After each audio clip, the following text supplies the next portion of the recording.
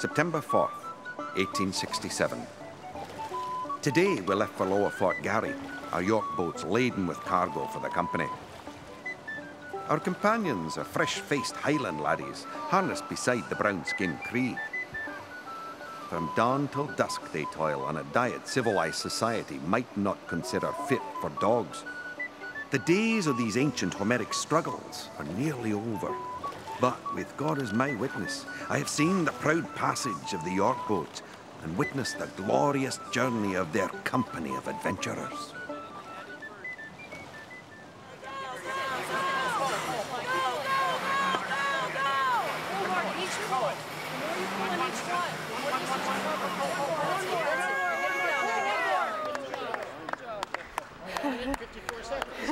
On a spring morning in Winnipeg in the year 2001, Jamie Brown is looking for a new company of adventurers.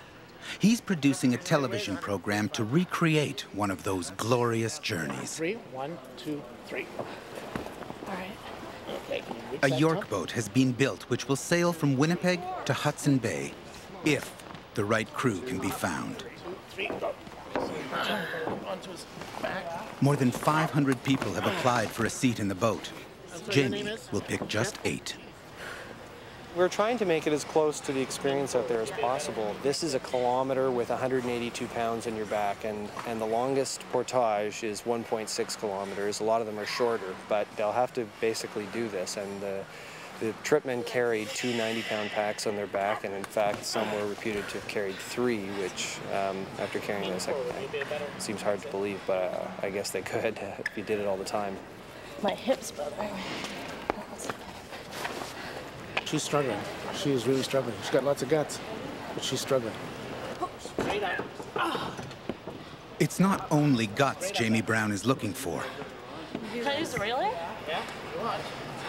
Forward. You did better. Help her with that bag. I want her to break her leg. Come on.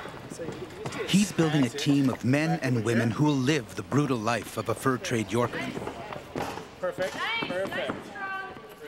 Their food, their shelter, their clothing, everything they'll need to survive will be as it was in 1840.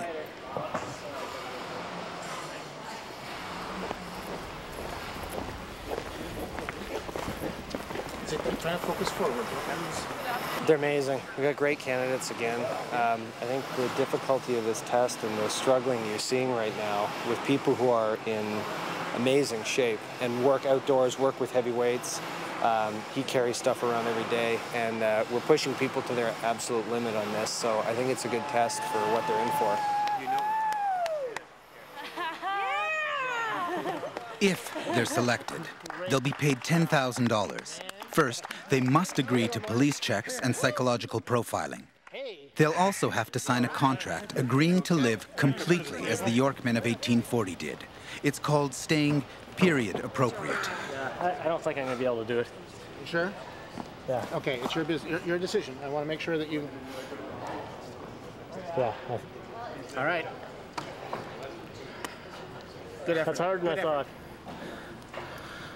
Start carrying moose.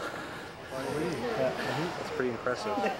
Right now I feel like I'm going to barf and pass out. So. No living human has done the journey they'll attempt. This agonizing physical test is designed to find those who'll have a fighting chance of finishing it. That's about as far as I could go. That was about it. The selection is over. The team meets. 2 members are out of town, but the others come to the television company's office to discuss the project. They're a cross-section of Canadians, fit and strong, but there are no super athletes on this boat. Kevin Mustard is a high school history teacher from Hamilton, Ontario. Maritz Lunenberg, a sailor and carpenter. Beside him is Ken Albert Jr., a young Cree man who works for Manitoba Hydro. I was just wondering about... Jeff Cowie is completing his master's degree. He has family links to the fur trade. His great-grandfather traveled the same route Jeff will try. And Rosanna Schick will be the only woman on board. Although rare, women did work on York boats. Their lives were lonely and hard. The youngest member of the team is Randall Shore, a university student and local hockey star. Part of this trip, I mean, you did have Mike Scoofs is the backup in case someone quits or is injured. You guys have amazing talents in a lot of things, and we're really looking forward to seeing them come out on the trip.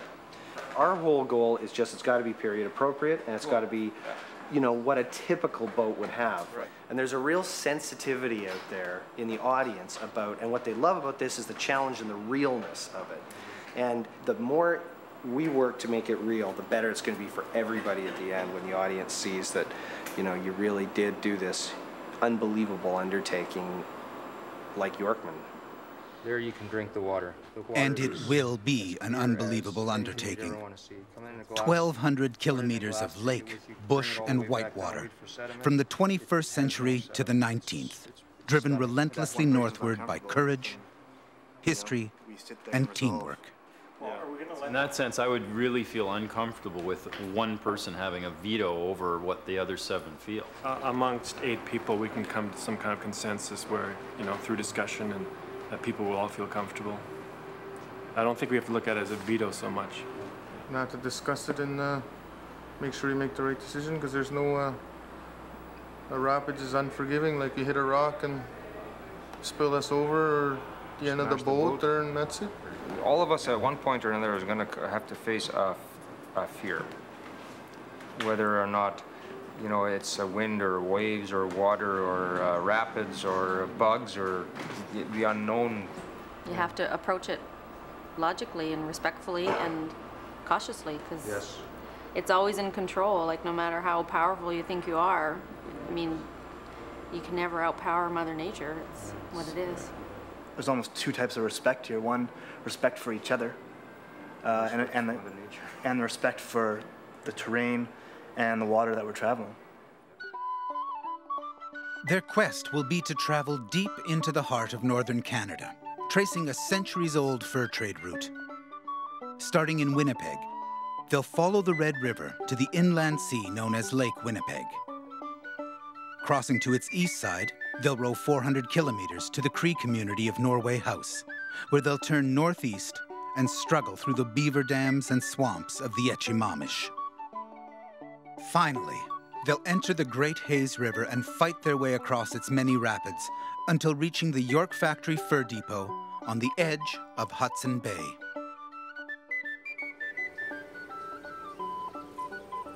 The York boat was the transportation backbone of the fur trade.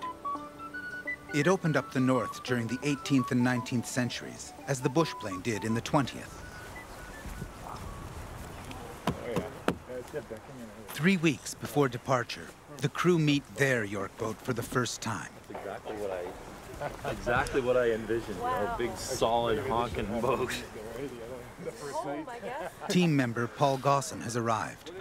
He's a part-time river guide and full-time optimist. It's going to be very interesting. Stop! Good! Need another board. 1, 2, 1. Get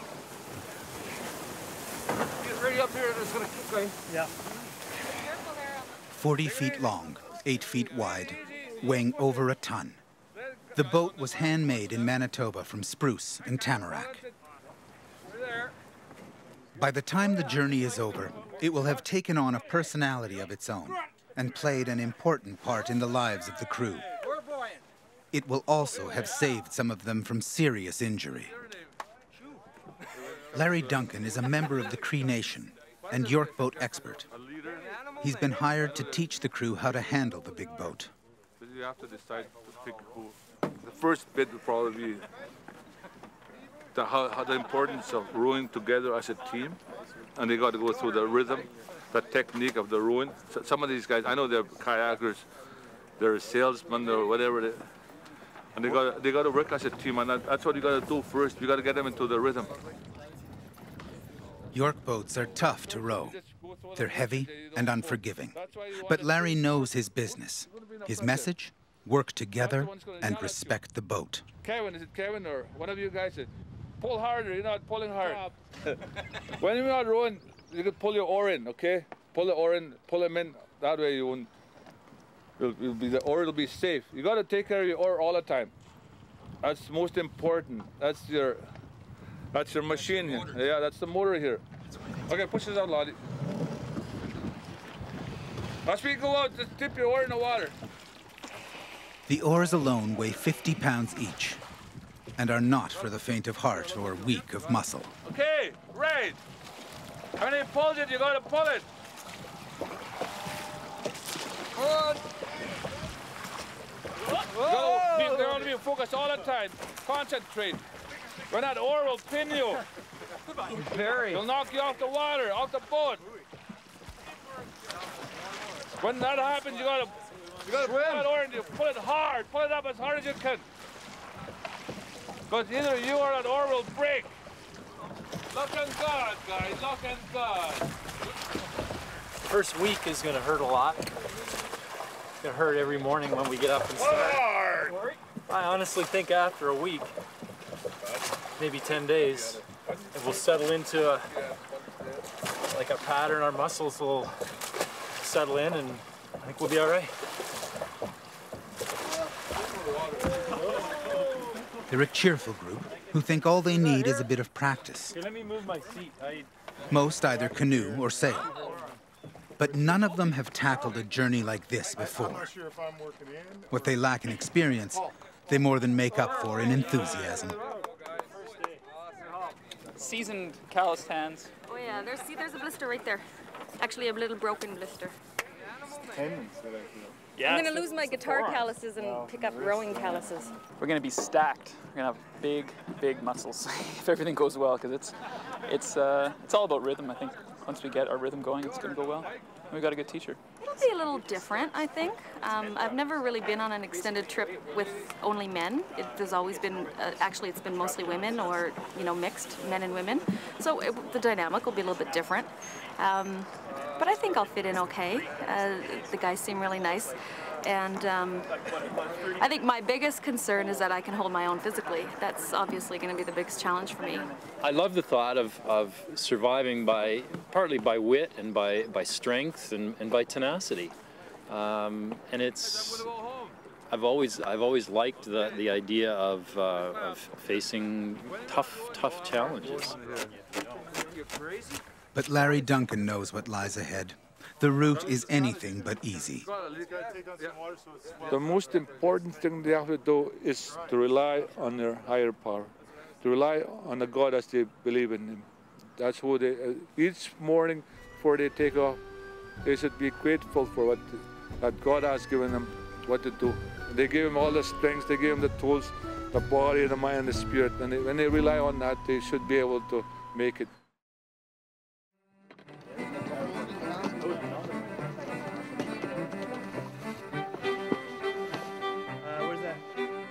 July 1st, launch day. In a routine familiar to boat crews across the ages, job one is to stow the gear. York boats carried about 3 tons of cargo. This one carries the same. The crew have also been given extra clothes, a pipe, and 1 blanket each. They pack light because eventually they'll have to portage everything on board. Well, I don't think we need to worry about it staying dry today now, because we got the sponges, and as soon as we see water starting to lap those boards again, we'll start sponging it out. Crew member Rob Clark is an investment analyst from Vancouver. He's a mountain climber, not a sailor, and is worried about the boat. Well, it was a little disconcerting to find that after pulling the boat out yesterday and patching the hull, that we had about 1 foot of water in the bottom of the boat. And some of the food that we thought we had high and dry got wet. But we did some quick repairs this morning, and we're hoping it'll be more manageable.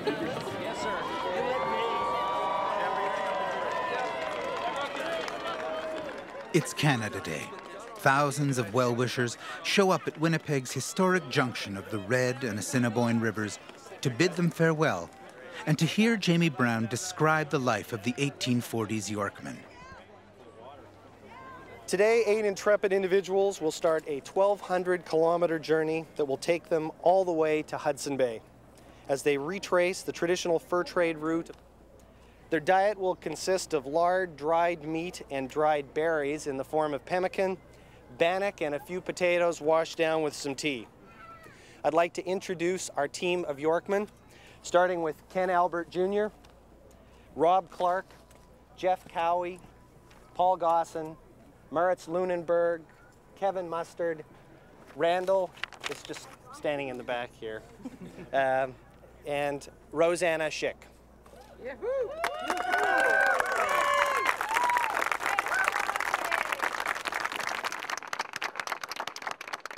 I'd like to toast to a safe journey. Godspeed. Go Questers. Go Godspeed.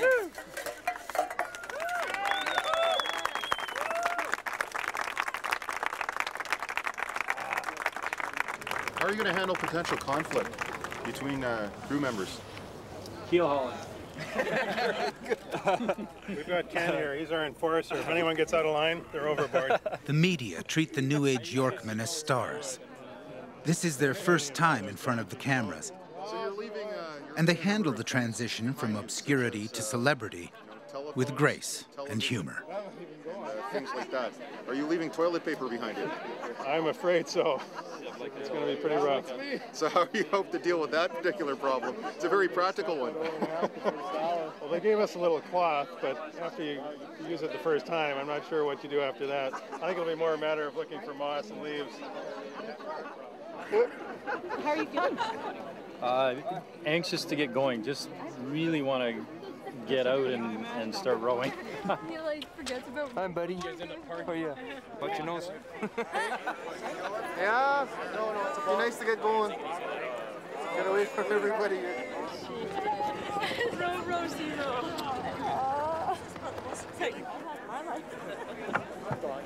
Veteran television director Don Young has joined the crew to film the voyage. I don't think anybody's ever done this before, and it'll be something I'll be extremely proud of to have been part of. Boy, I hope this all works out okay, because there's so many unknowns out there for them, and I think they're ready though. You just pay this all behind? When we get free and start rowing, we push off that side, and then the current will take us out, and then we'll draw that line in at the end. Okay? Okay, good. Very good. All right. There we go. My name is Gordy Ross. My age is 3 and 30. I'm a tripman for the HBC. My work is hard and dirty. Sometimes I ache unto my bones. My work is hard and dirty. My father was an orderlyman, a fur trade man was he. My mother was his country wife, a woman of the breed. And I was born to the fur trade life in 1843. Oh, the river flows, the free wind blows, the seasons pass away, and the wild geese fly in the autumn sky. But they'll be back someday. When I was but a young lad, I joined the company. I worked the York boats hauling fur for 10 cents a day. I broke my back in a York boat for 10 cents a day. And when you're in a York boat, the work is living hell.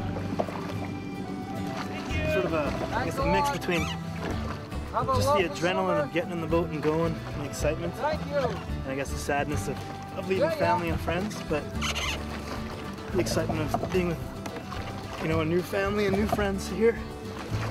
Rosanna, you had a good turnout? Oh man, 200 people there with the last name Schick. Just about. They all had the same razor sharp wit. Oh! It's mixed. It's nice to see all the public support and enthusiasm for this venture, but fanfare and whatnot, it's the antithesis of what we're looking for in this wilderness experience. It was getting kind of emotional at the end there. Never had so much family out for myself. My brother's usually the hero, he's the hockey player. So it was a different experience for me. A different experience? Ken Albert Jr. did not know the half of it as he rode away from his place and time and sailed back into history. When these guys did the trips, they knew, they didn't like we'd be a bunch of rookies in a boat without a captain. They knew which way to go on the lake. They knew which way to go on the rapids. They knew. They wouldn't have risked their valuable furs. And you know, it makes perfect sense to me. Like they knew what they were doing, and the fact of the matter is we're going in blind, and that's scary. But that's what's gonna make the show, I guess. But like, you guys think about it. Would you want to risk something like that to go to accomplish something and risk your life? Like, it's gonna be so dangerous. I just hope no one gets hurt.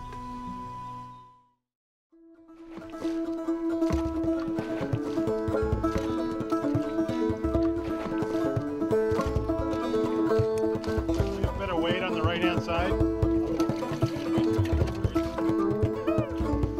Day 1, problem 1. The boat is leaking. We're sort of guesstimating right now that we're probably taking in about 60 gallons an hour. So we're just concerned about the amount of water and how we're going to end up having to contend with it. But if we're taking 60 gallons in right now an hour while we're rowing in this nice placid stream, what are we going to have to contend with once we get out into the lake and we're actually dealing with 2-foot and 3-foot waves? Crossing Lake Winnipeg is on all their minds. It's stormy and dangerous. A bad place to be in a leaky York boat. The lung's supposed to come out. Okay, spigot works the other way? No, it's because you're airlocked. Oh, okay. Right? Sorry. Yeah. The boat is stocked with everything they'll need. The rations are sparse, but period appropriate. And on their first morning, a lunch of bannock and water tastes not too bad. Thank you. Like many things on this journey, this will soon change. We're going to become such bannock aficionados. I like Brando's bannock best, you know. That's right.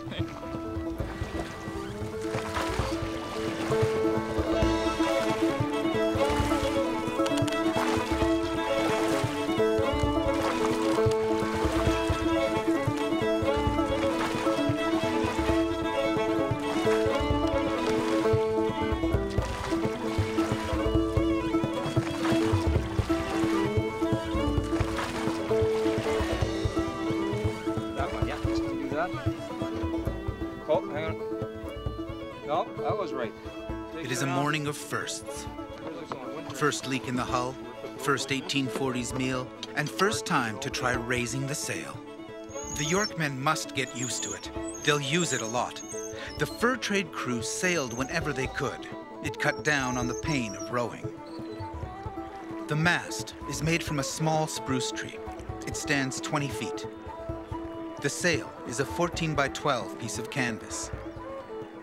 No one's quite sure how the boat will handle with the wind in its sheets, but all admit, it sure looks good.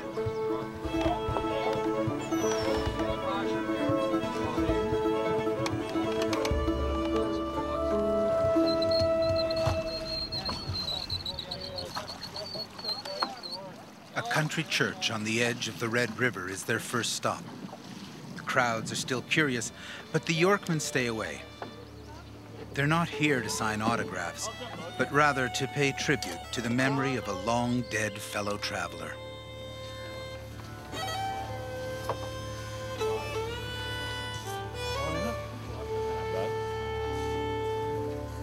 How far are we yet from the locks and forts? Okay, we're at St. Andrew's Church on the Red River, and this is the grave of Isaac Cowie, my great-grandfather, who was the one who came down in 1867 via the York boat. So this is his final resting point. I think there's some words to live by on the bottom of her stone there. What does it say? Can't quite read it on. Only be thou strong and of good courage. Good words to live by. Only be thou strong and of good courage. Little message for you. They'll need plenty of each before their journey is over.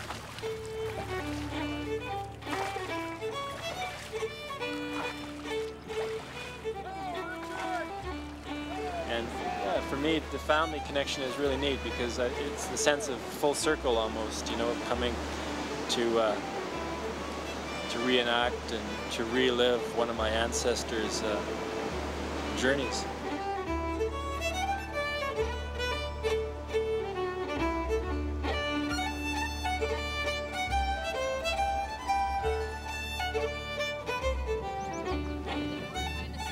Yes, sir.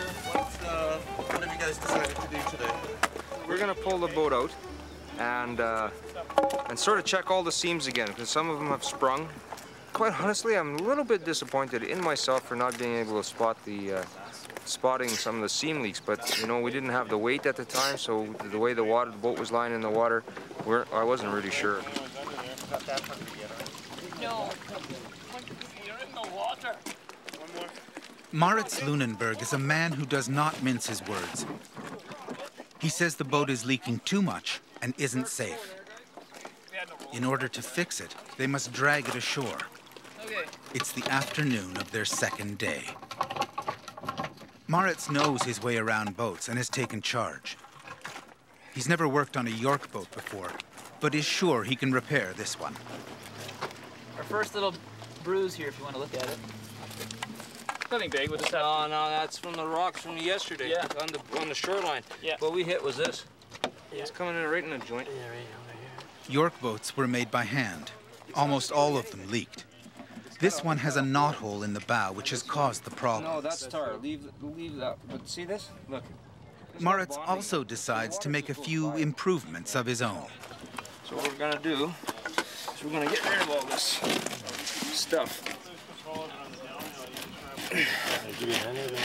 Yeah, you know what you could do? You could take another chisel, a nice sharp one. There's a good one. And do that. Leave that one alone. That one was redone. There's one further down. We were looking at it. Remember, it's all silicone lower down. Right. See, this one's also no good. You're gonna have enough oakum for all this? You cut that out. You just cut that out. There's a little baby. This boat has no captain, and the crew work at their own pace. Like everything else, the group dynamics will soon need some repairs. The tools they've been given are originals from 1840 and work well. In a sense, starting to craft all over again. Chinking, or caulking as they used to call it, was actually probably one of the most important trades of putting the boat together, because, hey, let's face it, we're keeping the elements out. They fill the holes with oakum, which is like horsehair, and lots of tar. But no one's done this sort of work for a long, long time. So they do what sailors have done across the centuries. They fix what they can and hope for the best. Fascinating work of a Yorkman. We just sort of figured, that's it, let's tighten it up, do what we can, and hope that whatever happens as far as water is concerned and swelling is concerned, that it'll take us up to Norway House in the river, and if we have to take a look at it again, we will at that point. Remember, your center is 4 feet over that. But we're off.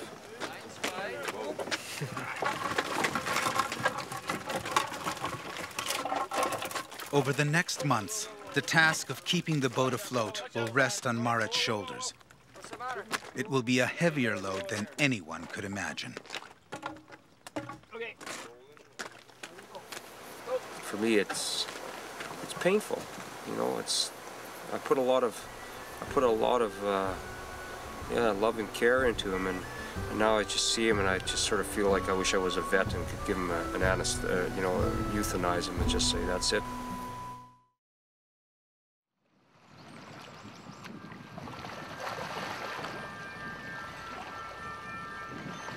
On a Manitoba morning in early July, dawn breaks with a sailor's sky. They're at the edge of Lake Winnipeg, but a north wind has kept them shorebound.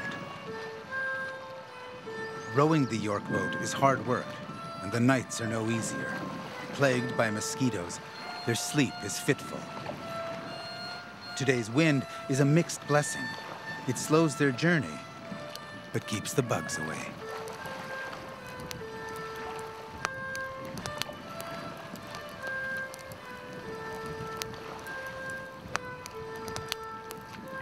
In 1840, the fur traders were paid by the speed of their passage and would probably have rowed onward. But on this day, 21st century caution wins out over 19th century courage.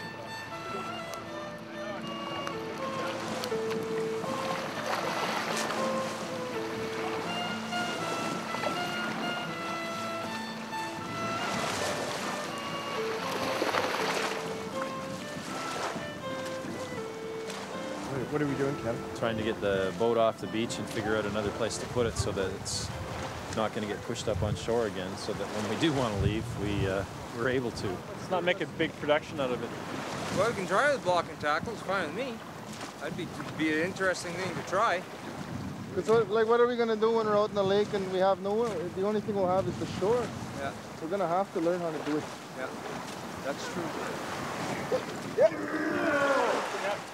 Compared to fur trade vessels, this York boat is average in size and weight. The crew are strong, but handling the boat in the growing wind is not easy. Let's give it a yank. That one's coming out of the boat. Okay, so that one's gotta be the line that gets... That one you just let go of the loose end. This is the one that... This is a skill they must learn. If they reach the north, they'll move the boat through the rapids by rope and muscle. And Paul made soup, potato soup, which is to die for. Better than you get in the finest restaurants, for sure. Check it out, yeah. Thick and rich and hearty. Well, that'll be the German in them coming in. From the looks of it, I'd say we're going to develop like 50 or 60 kilometer-hour winds. And you'll start to see it up on the whitecaps on the lake. It'll start to pick up. And once this front goes away, we're going to end up with a nice, my guess is a nice clear day tomorrow. I think also there's no choice really. Like, it would be a shame to stay here another day, but if we can't row, we can't row. There's no real sense in rowing 10 kilometers and breaking our backs over that. But I think there's a strong sense in the group that we should go tomorrow. But again, we have to be kind of wise in our choices of when to go. Yeah, make most efficient use of our energy.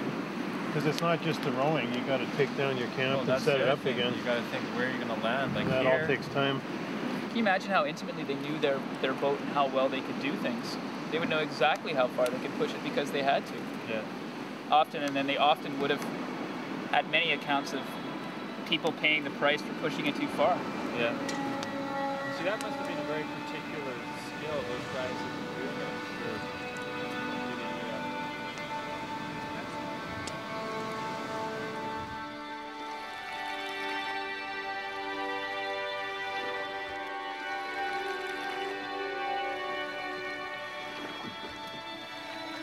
There goes. Oh, keep on pushing, you mule. Earn your porridge. Earn your Push with your porridge. Watch out for those. Watch, those oars are gonna get.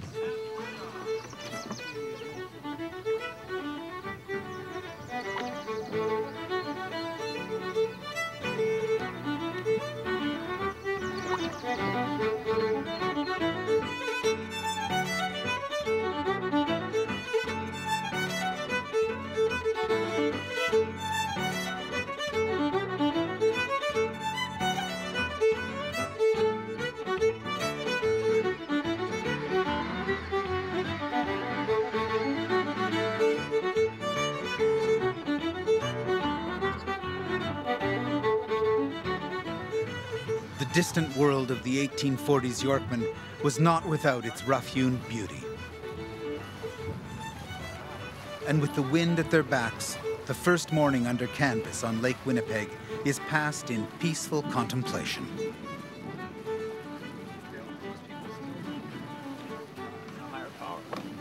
How's our balance? Are we off?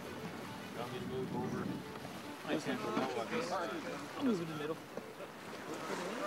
As they settle in for a lazy day, they have two small chores.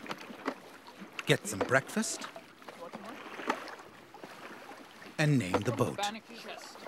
Who's got ideas for names? Gretchen. Somebody knock him overboard. Pay no attention to the man in the back of the boat. Well, back in 1840, this used to be called Rupert's Land. Oh, Rupert's a good name. I like that. Kenny, do you like Rupert? Oh, you just want to be difficult.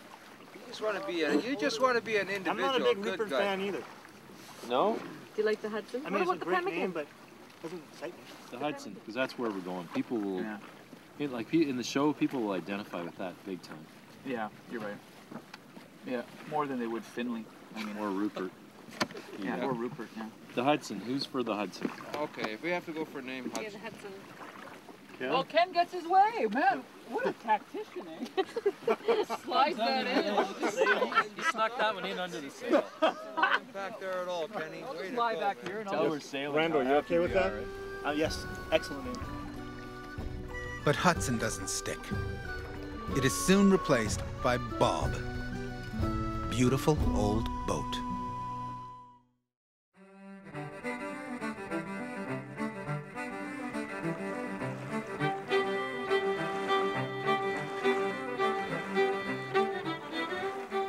Day 5 into the trip, and we've broken out the pemmican in its uncooked form. So you know we're into the rhythm of this trip when we're eating this without any condiments or preparation of any kind.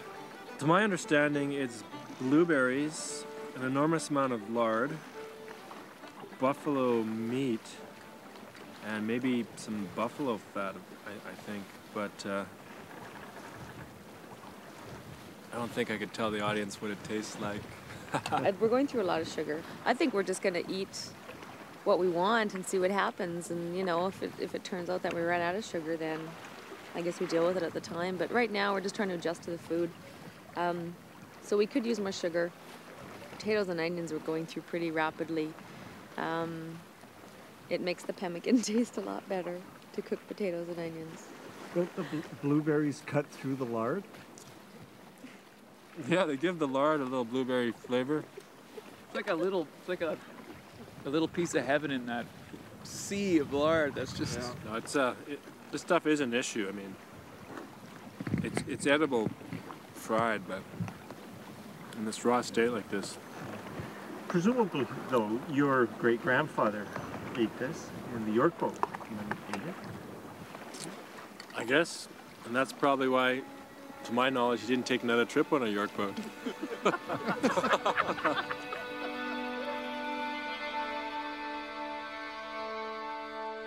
For thousands of years before Jeff Cowie's ancestor arrived, the Cree traders sailed Lake Winnipeg.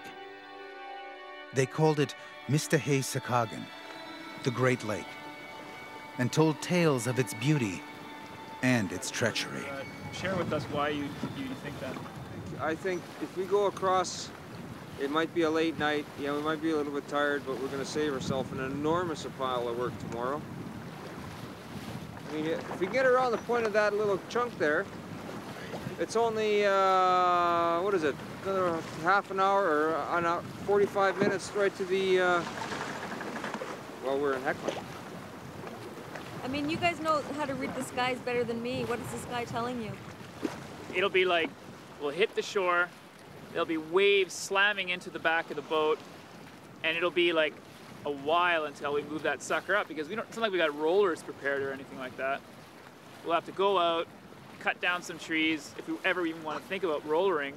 And then if we don't roller it up the beach, and the surf takes it along, and it gets sideways, it's just going to get pounded into the shore. If the whole group wants to go, then we go, I suppose. But I just, think we need to be very cautious. And what's your opinion, Jeff? Well, I think to err on the side of being a little conservative and peek around that corner and see if we can get in somewhere. Probably just got connected a bit. Lake Winnipeg is notoriously unpredictable, and sailing the York boat in heavy seas takes practice. The boat also continues to leak, and the bailing never stops.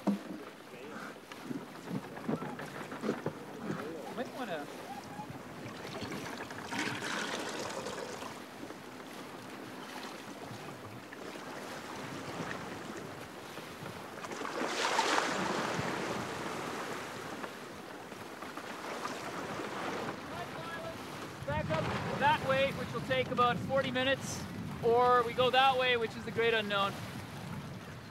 I think we should go this way. The weather worsens as the storm approaches. The crew cannot make up their minds whether to be cautious and camp, or to take advantage of the wind and sail on. What does the group say? Group six here, okay? Come on.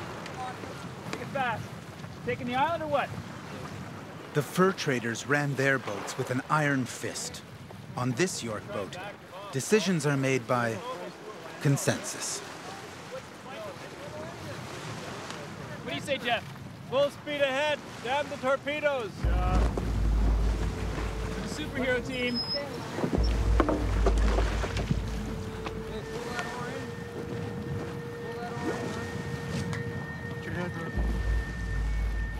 As part of the making of this program, the television company provided life jackets for all on board. The Yorkmen of 1840 would not have had any. Their errors of judgment were often fatal. Straight ahead. You want to go to your port. Aye, Captain. There might be some beach in there. Just head us straight. We'll take a look when we get closer. I just think that we should have, I mean, we had a great day, we had a great wind, and we took full advantage of it. But I also feel that we need to also know our own limitations in the day and realize that we have, you know, we have to find a place to dock this boat, because we can't just dock it anywhere. And we learned that today, that we need to take time to stop and, you know, figure out our camp and where we're gonna camp. So I think that's just the, you know, the oversight we made today, is trying to get too far too fast. Well, I don't know, it doesn't look like we've got a lot of options here. Is there any room for a shelter? Ah! Okay, that beach is not an option then, right? That means we got to row around that shoal, right? Or we go back this way.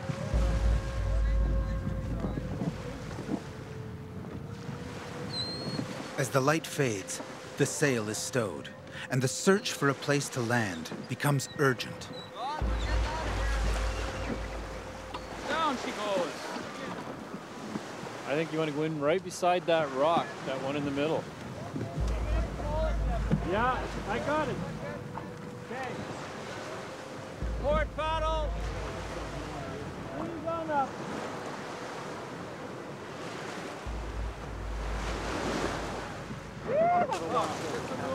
Arduous.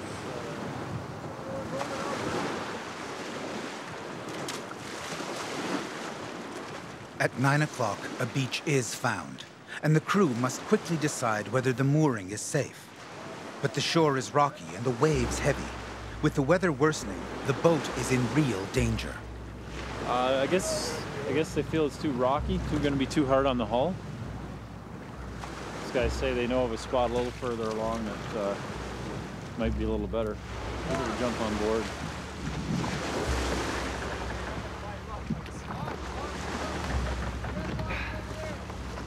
Back on board, the joy of the morning has been replaced by the grinding, hard work of rowing the heavy York boat through the thickening seas. Who are we on?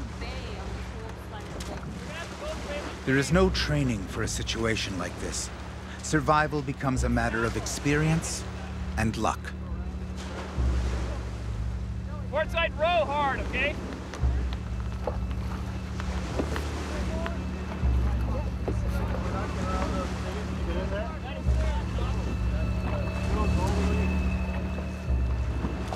By midnight, they are lost with only the moon to steer by.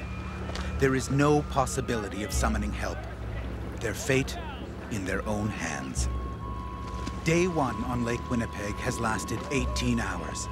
And for the first time on this historic quest, exhilaration is replaced by fear. Stop rowing starboard! Trail your, Kevin, okay? Trail your.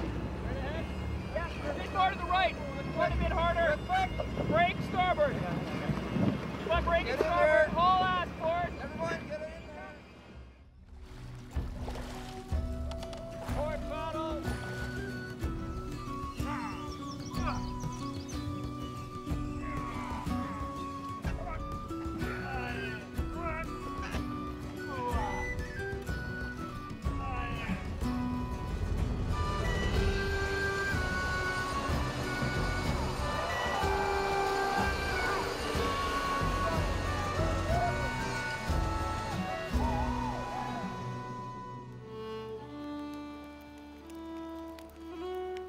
It had been a harrowing night. Lost on the lake, they were lucky to find this beach. How did you feel about the last 2 or 3 hours? You know, it wasn't my favorite 2 or 3 hours of the trip so far, but I mean, we're going to get ourselves into situations that we just have to deal with.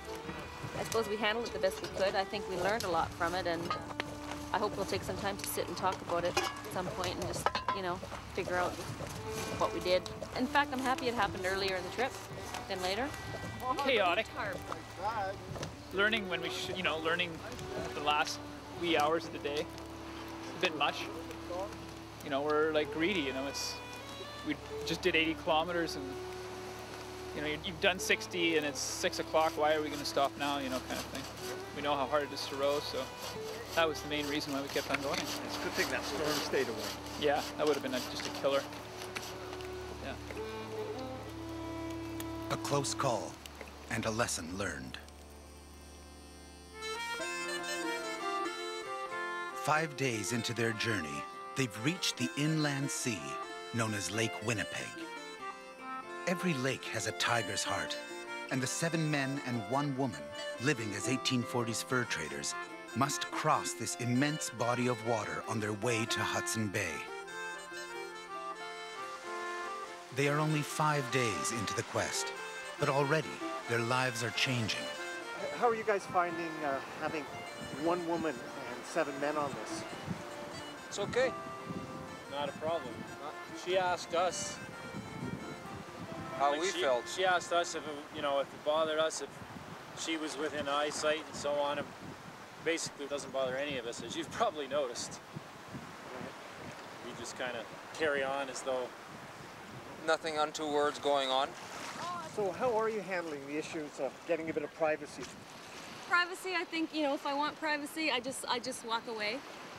And likewise with the guys, you know, if I'm uncomfortable, I'll go 200 meters away and I'll change over there. But I'm just noticing as I get more comfortable with the group, I'm kind of getting a little bit closer, you know, and I can almost just like turn my back and change my shirt and it doesn't bother me, so.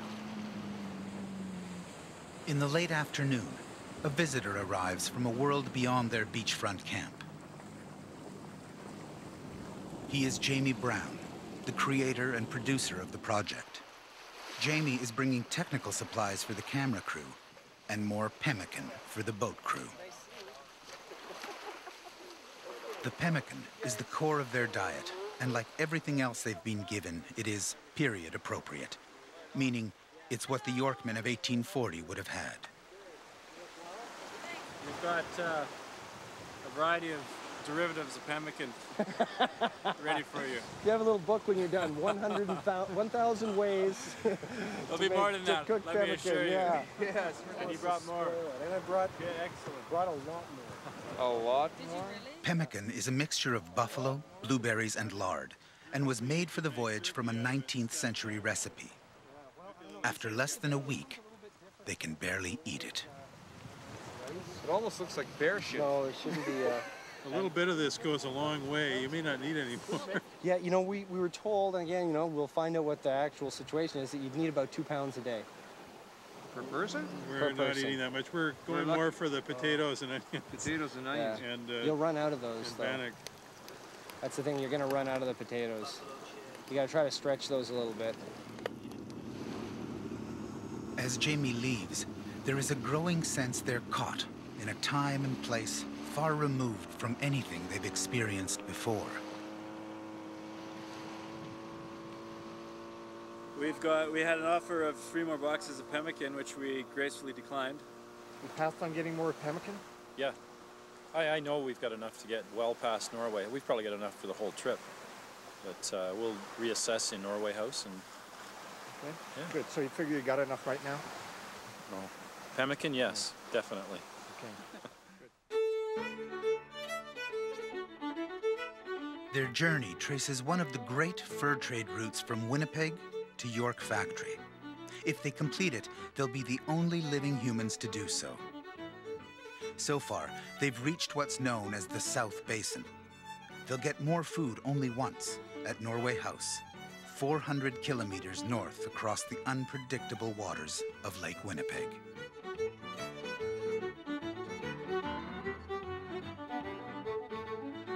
Their boat has been named Bob, beautiful old boat. And with the wind in his canvas, Bob sails the warm waters with the grace of an early morning seabird. Paul Gosson is the optimist on board. He's a river guide who likes poetry. In tribute to Bob's spirit, Paul writes a haiku which reads, "Benevolent wind, sails full and ripe like a plum, a gift from the sky."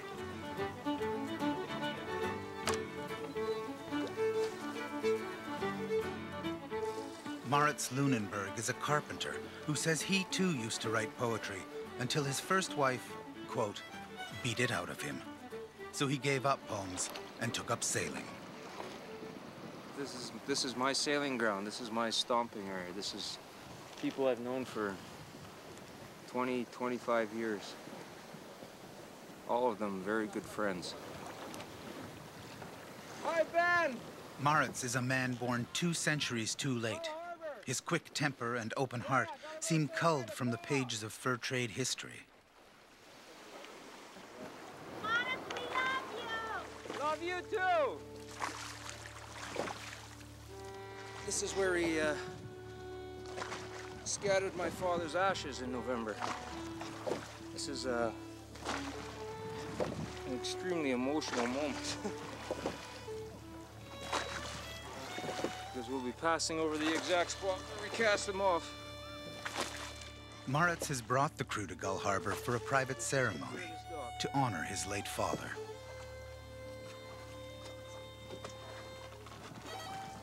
Nicely done, Mr. Cowie. Aye, lads.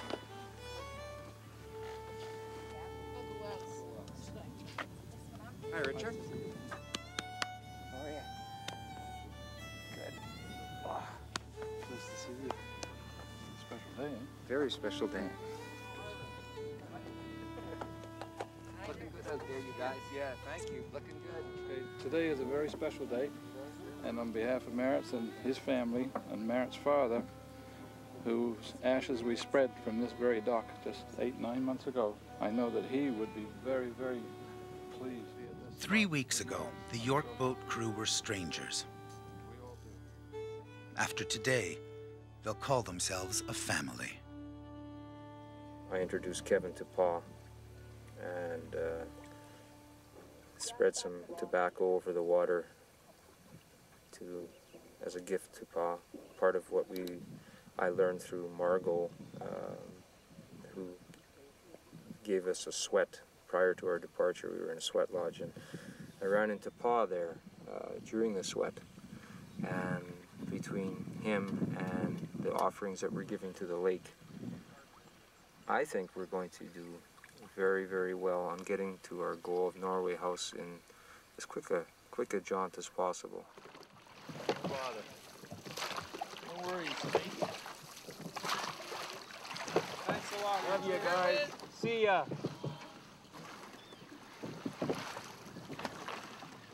It's a beautiful day.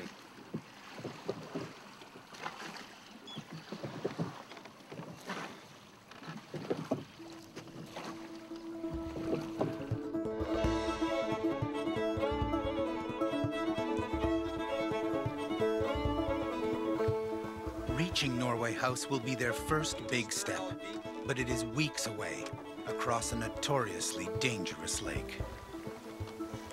It looks like people want to be stopping here tonight. We don't want to get stuck in the same situation we had the other night where we were paddling till about, or rowing till 10 and trying to land and running off beaches and being generally disorganized. That's been a good day, hasn't it? Yeah, I don't think we should push our luck.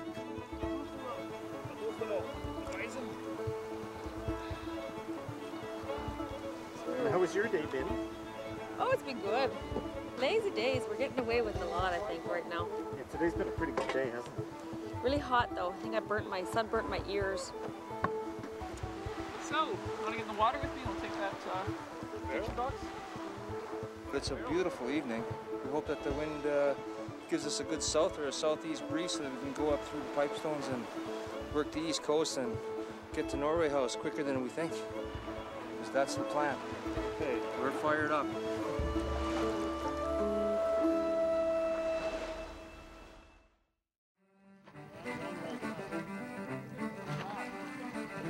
At the time of the fur trade, these waters were plied by brigades of York boats.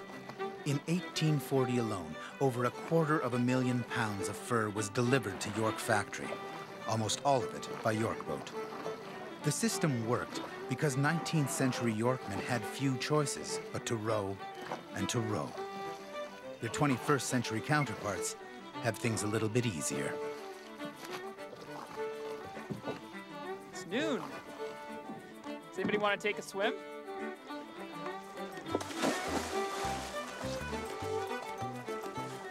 Woo, that feels good. That is so nice. Oh, yeah, why would you stay in the boat?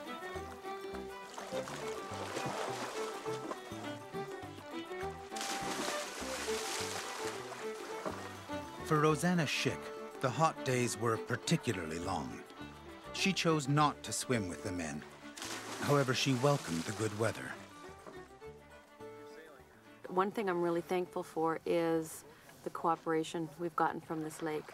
Going into the trip, just a lot of people talking about how big the lake is and how powerful it is and what it can do, and I mean, it's taken many lives. When we got to the lake, I mean, it was stormy that very first day, and we saw the waves, and I mean, it was really intimidating to realize that we had to cross this lake. It's been very, very accommodating. I'm very thankful for that. Yeah, I'm not jumping up for that. Rowing, actually, funny enough, seems to be one of the easiest parts of this trip. Moving that big boat with those gigantic oars is one of the easiest things that we have to do every day. Everything else is difficult, and specifically sleeping. The bugs are awful, and they're everywhere, and we can't get away from them.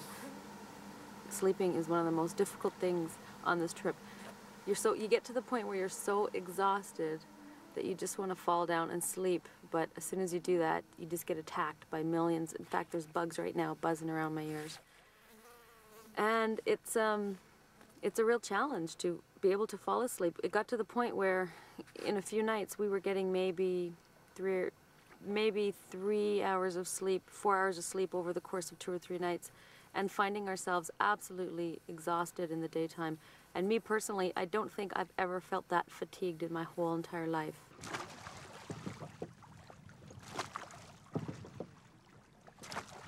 Day 7, and the boat is 200 kilometers north of Winnipeg.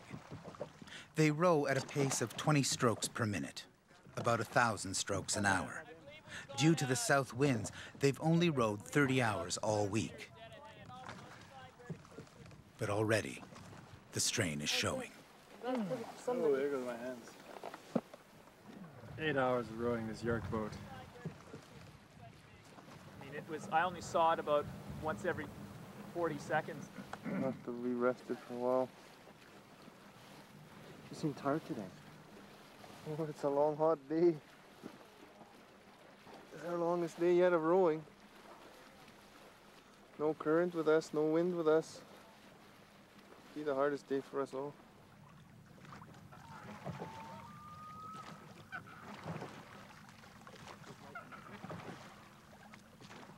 In the late afternoon, they reach Loon Straits. The Monkman family has lived here for 4 generations. They're the descendants of a Scots Yorkman and his Cree wife. You look somewhat different. How are you? Fine, thank you. Welcome back. Good to see you. You look different, dear. Thank you. Looking very fit and healthy. I trust you don't mind. We brought along our crew of York boaters. No, that's good. Yeah. That's good. Ryan. Jeff Cowie is also descended from a Scots Yorkman, and on Monkman Island, he's treated as part of the clan. Hi. Hi. Nice to meet you. I seen you on TV the other day. Oh, did you? Well, we've heard lots of good things about you. Thanks to this guy here. Brian Monkman and Jeff are old friends. They built this home together. Within minutes, a deal is made. Food for labor. Rarely has the idea of chopping wood seemed so appealing. There will be no pemmican tonight. I wouldn't say it's the texture. To eat it raw, well, I haven't even tried that yet. But when we fry it up, you know, it has more of the consistency of hamburger. But the there's just such a high lard content. The taste can be a little unsettling after a while. Because that's what the Yorkmen lived on. We've been out for a week and we're already chopping wood in exchange for some other types of foods. How do you think they sustained it for the 10 weeks, the 12 weeks? I don't know. Maybe they weren't as spoiled as we are. They probably didn't realize how much more variety there is to eat. The Yorkmen of 1840 would not have done this. They'd have saved their strength for rowing. The Yorkmen of 2001 should not have done this. They'd promised to stay period appropriate, to use only the food and supplies already provided. Oh my goodness. We have died and gone to heaven. This is not pemmican. All thoughts of this commitment slipped away with the smell of homemade bread. Our program director, Don Young, was not there to police the York boat crew. They knew what the rules were and made their own decisions. So I feel bad. You feel bad? Oh, we'll make up for it tomorrow. Indeed we will. What you got on your plate there, Ken? I got lots of food, man. Times are good. Yeah, times are good. After dinner, another discovery. Someone had helped the crew smuggle 21st century food and supplies aboard. Like, do we really need to show this? Oh yeah, I think we have to see it. We have jam, and we have honey, we've got garlic, we have some spices, pepper, toothbrushes, underwear, and a big feast that the Monkmans. None of this seems to me to be period appropriate to the 1840s. What's going on? I was taught, what a bad thing cheating is, and I hate to even use the word cheating. I mean, the packaging looks bad. It doesn't fit in with what we're doing, but I really think that we're blowing this out of proportion, to be quite honest. I mean, we got bigger things to worry about. Like, this is Lake Winnipeg. We're rowing a 40-foot boat by hand across the lake. This is 4 cans of jam and 4 things of honey. Like, that's all it is. And it's exceptionally difficult when you're receiving gifts from people that are very excited about what you're doing. They're encouraging you. They feel for you. They, in many cases, wish that they were doing the same thing you were doing. We can't just switch from our everyday lives to the 1840s as easily as everyone thinks we can. We're deeply appreciative of the hospitality we've been shown, but I think we're also feeling torn in that we're not really following the vision that was originally presented to us. And that's what we're struggling with right now. It has a bit of an Old Testament feel to it, doesn't it? A lot of temptation. Jeff, you set out to follow, in a sense, in your great-grandfather's footsteps. Would he have had garlic and honey and jam? And Well, I know for a historical fact that he snuck along some jam packs with him. Yeah, he didn't get any flack for that.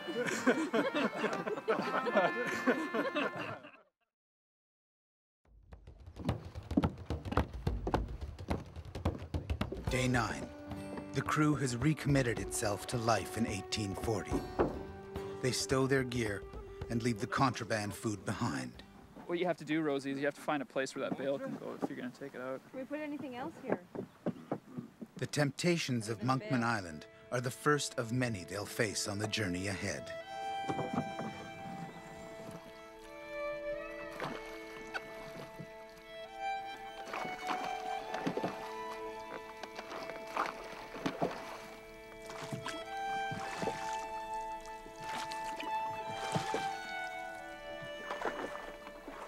Thought we'd be under sail, but it seems like we're back to rowing this thing again. The days on the boat are long, the nights longer. With no tent or screen of any sort, they are plagued by mosquitoes and desperately in need of rest. But luck is with them, and Bob soon under sail. The crew, overcome by fatigue, sleep restlessly in the hot sun.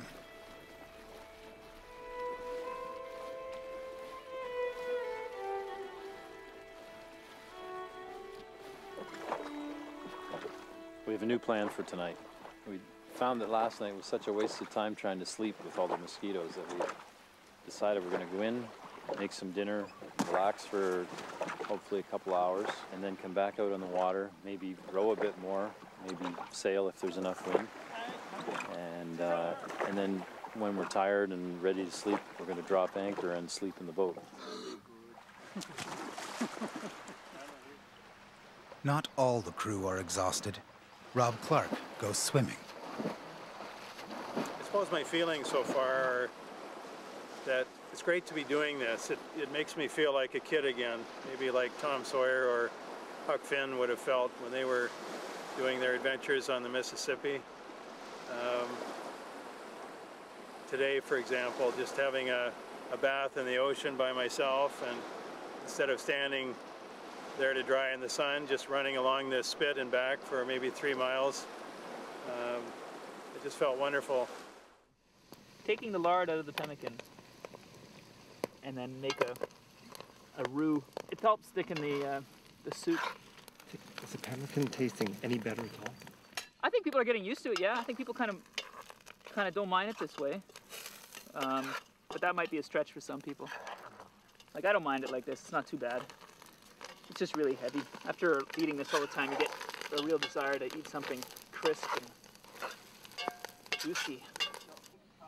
You don't like the heat much, eh? No. What do you think of the idea of rowing at night? Well, we kind of had a rough sleep last night, so didn't really crack the whip in the morning, kind of a thing.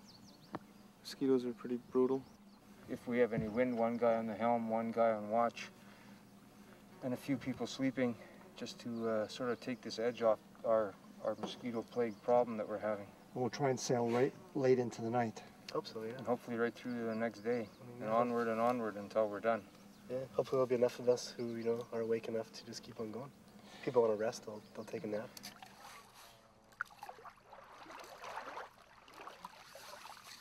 So you're saying you feel pretty good about this?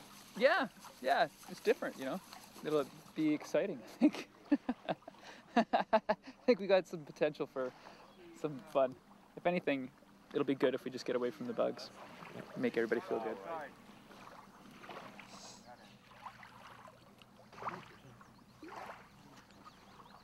The fur traders of 1840 often traveled at night, a dangerous decision.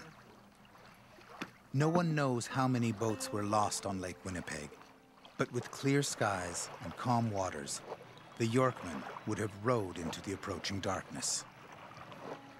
Their lives given over to their helmsmen and their fates. Some of these explorers have been real thrill seekers. So what do you make of the weather, Maris? It's calm. I don't know if I don't think we're going to have any trouble as far as weather is concerned tonight. If we do, we're not going to be too far offshore, so we can always scuttle in. And if there was any kind of menacing weather in there, we'd be picking up wind. It's not that far away. As you can see, the lake is nice and calm. It doesn't mean that we won't get some weather, but I don't imagine that it's going to be that bad.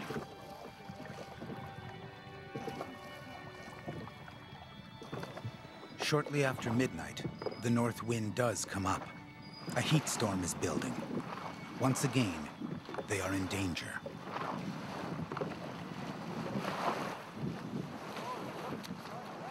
Our program director was told to intervene if he felt the boat was in peril. Tonight, he steps in and hands out flashlights to help find a safe beach.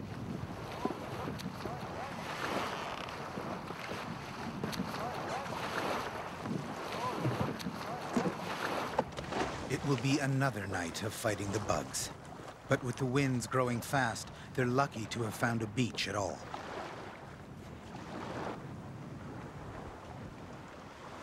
Wind came up fast then? Very. Very. Good thing we found this beach as well. Yes, very good. Yeah, I think it's a good idea in theory about sailing at night, but this shows you the practice of it. It's a little more problematic than that.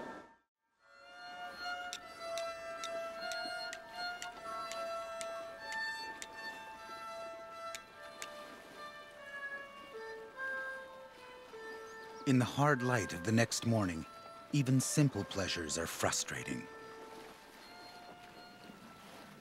What are we going to do to get some sleep?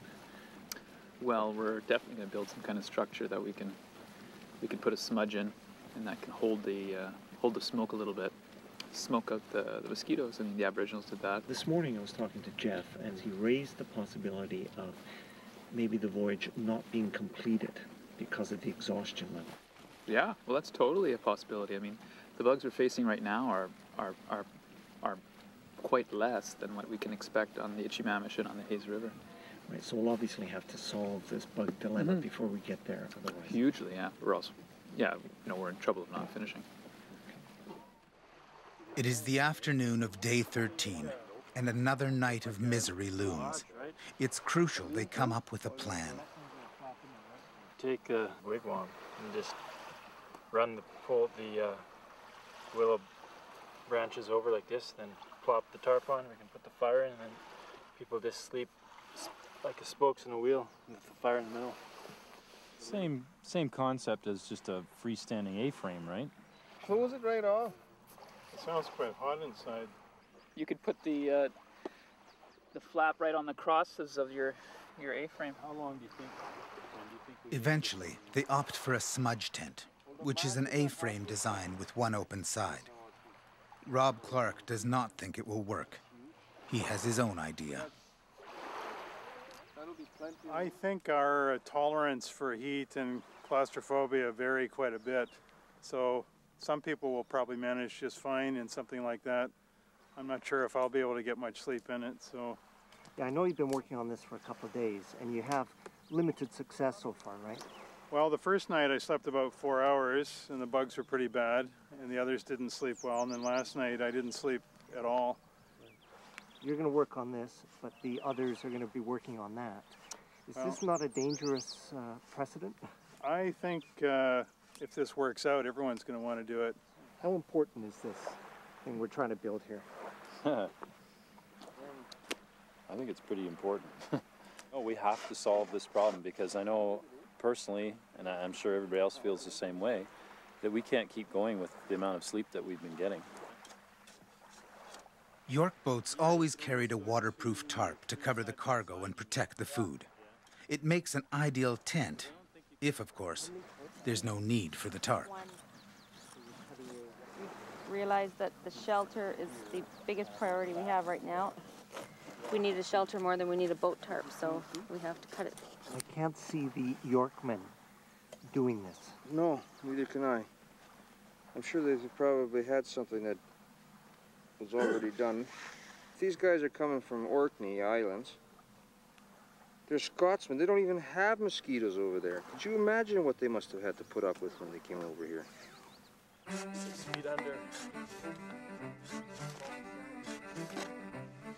The key to the design is the smudge fire, which will create enough smoke to keep the bugs away, if the wind is in the right direction. No one has actually done this before, but they've read that it works. If the smudge tent fails, a couple of other prototypes are also being tested. They really won't get under here, because unless you could flare out the bag so it went over your shoulders. Yeah, I don't know, this might work. Is this a sign of lack of faith in the tent? The Elephant Man. It is an evening of desperation. So Ken, how do you think the Yorkmen would have felt with a bag over their head? Oh, they probably would have said, finish me off and dump me in the sea. We can go that way down there then. We'll all move up a bit.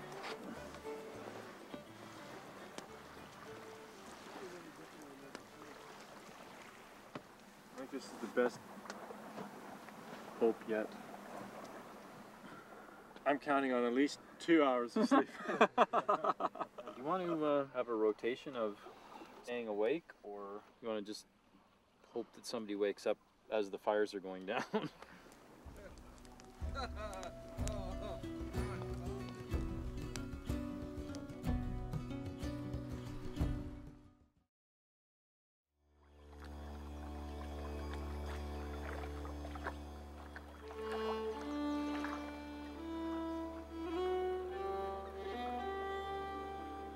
The next morning, they sleep until 7.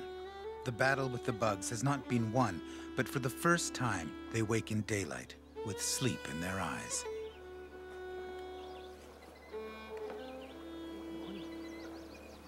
Good morning.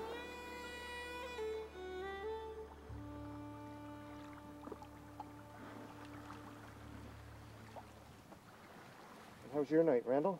It was excellent. Started off on the sail outside with the cool wind and the cool breeze. Kept the bugs at bay for a bit, and then so the wind died down. So I woke up and helped Kevin, actually, who was also up. We just stoked the fire, threw some greenery on it, get a little bit more of a smudge going, and then hopped in the tent. So the tent worked really well? I think so, yeah. Absolutely, the tent worked really well. All Great Lakes have spirits of their own. Lake Winnipeg's has been gentle so far. Despite this, the transition to another place in time has not been easy. But slowly, they're becoming more comfortable with life in 1840. Baking powder. Supposed to be good for your teeth.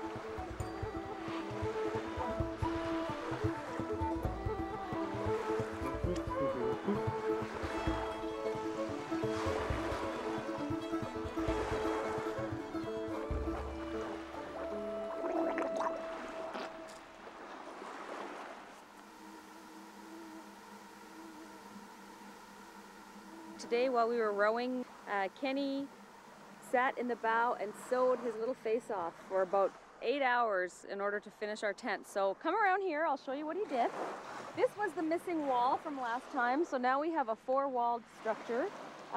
We had debated about whether or not we would put a door in this wall, but what we decided to do was just to keep it enclosed, and rather than make a door, we would just go in and out under one of the side flaps until we're all inside, and then close it up for the night. And we also have a very strict rule, but once you're in the tent, you're in the tent for the whole night. There's no leaving for anything. So Ken, are you proud of your creation? Well, see how it works first, and I can be proud tomorrow. Not completely bug-proof. There's another one, but we'll have a little bug killing session before the night begins. As the days pass, there's a growing sense of the richness of their new lives. The wilderness seems embracing, not hostile. Their quest, attainable, not impossible.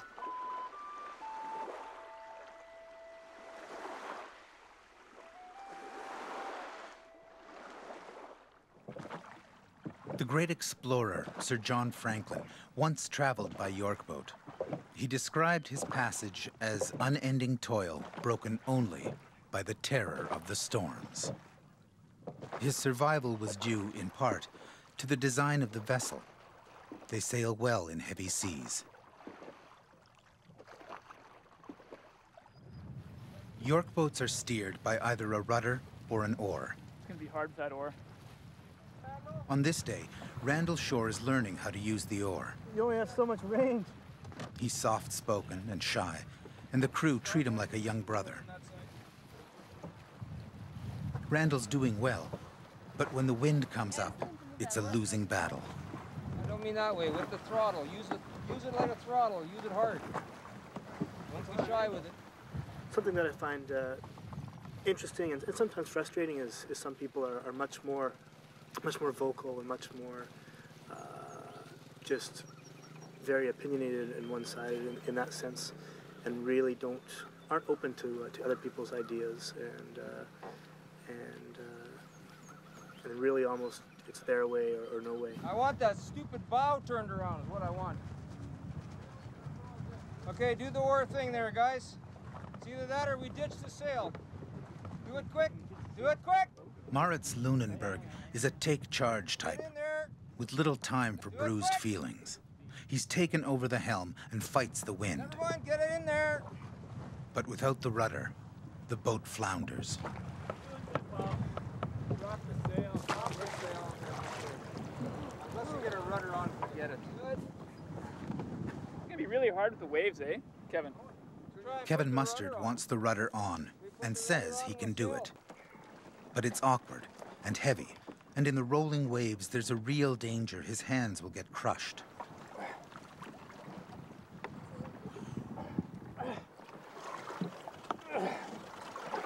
Okay, bottom's on.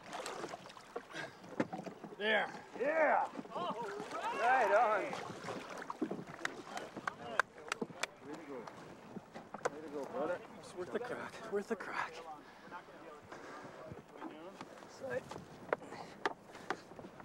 Kevin's gamble pays off, and with the rudder firmly in place, Bob takes flight.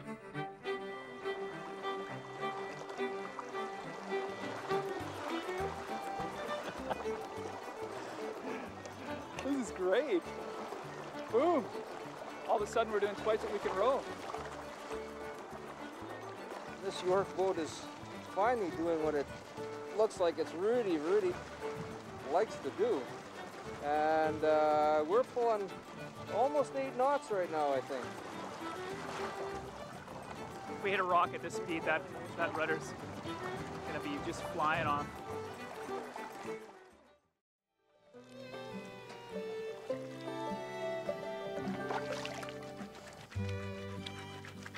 You've seen the movie Far and Away. Tom Cruise has to teach Nicole Kidman how to wash. You plunge and then you scrub, you plunge and you scrub, and if it's not clean, you plunge and scrub again. So that's what we're doing. Without Nicole Kidman, though. Well, that guy can always dream, right? As you can see, much to my chagrin, I still haven't figured out the straight razor. Can't seem to get it sharp enough. I think we're all getting a little tired of the kind of the buildup on our teeth and the battle against trying to stay reasonably clean. We're pushing the 2.5, 3 week mark, which is a significant amount of time away from loved ones and family and stuff. And I guess I'm starting to think more and more about them. But, well, they'll survive and I'll survive. And we'll all be stronger for it. Morning. Good morning. And how did you sleep? Oh, slept really good. Yeah. Does it look like we've solved the bug dilemma? Is the tent working? Yeah, the tent's working great. There were no bugs last 3 nights in a row, but a lot of sleep talking. Not too hot? No. It gets actually cool about 2 or 3 in the morning.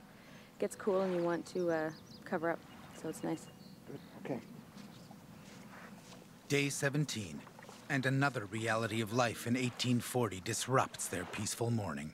Not good. Our nutritious pemmican.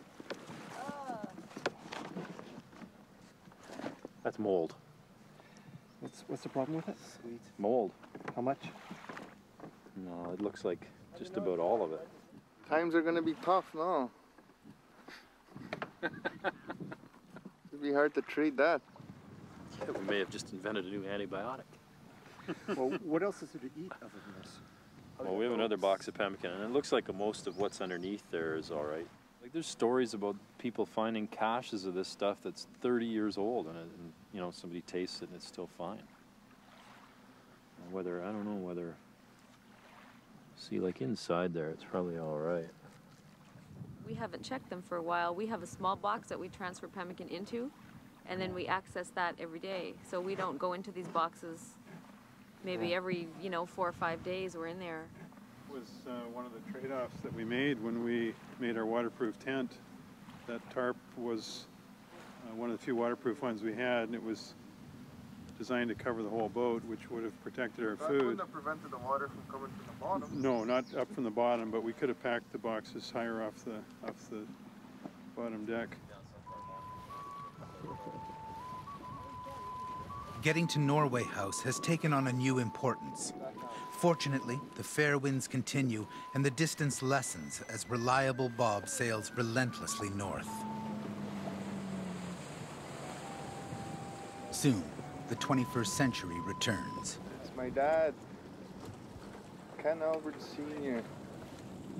They're offering us food. No, no food. After much discussion, the program director relents and allows limited trading, as the Yorkmen of 1840 might have done. All right, this is just bannock though, right? Yes, bannock. All right. I think bannock's allowed. Yes, sure. Wonderful. What about oranges? No oranges.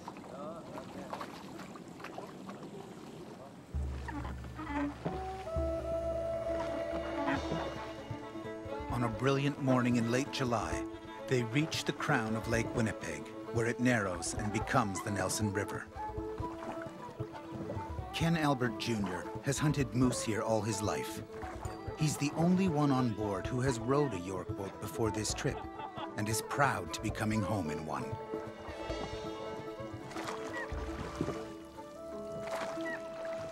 My house is a Cree Nation of about 3,600 on-reserve band members. It's a very important part of the fur trade. Some people call Norway House unofficial capital of Manitoba during the fur trade. A lot of rowers that did the work for Hudson Bay were from Norway House. They rowed the boats, they carried the goods. They're still important today. We have a celebration called York Boat Days, just a celebration of York boats, and it just keeps the history of the York boat living on. Preserving that history is important to the people of Norway House. The arrival of this York boat shows there are others who also have not forgotten.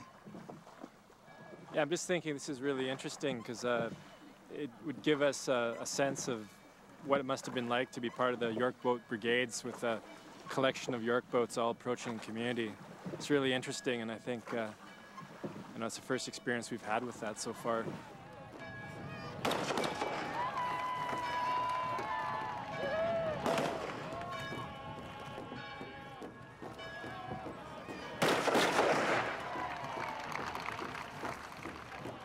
Good job.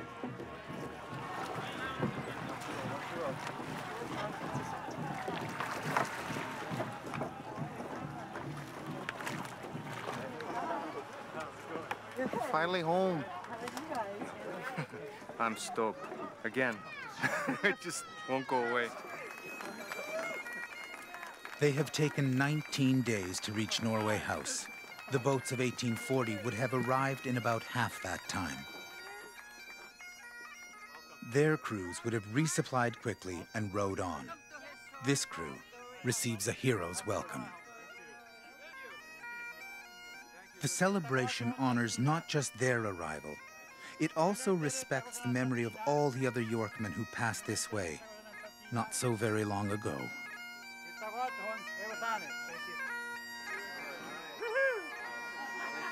quite a welcome, eh? Wow. Oh, yeah.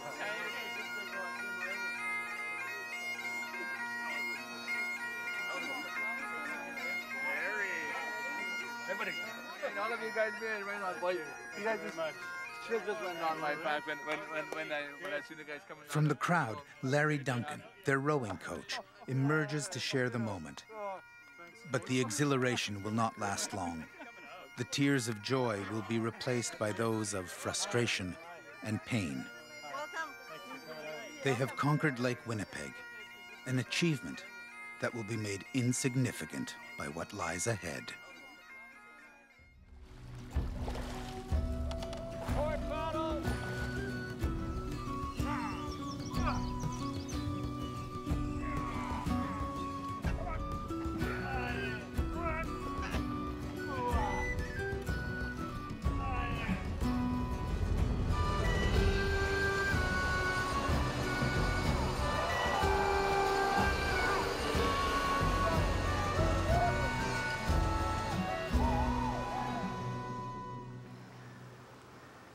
Beneath the Manitoba sky, an age-old vessel rows relentlessly towards the land north of summer.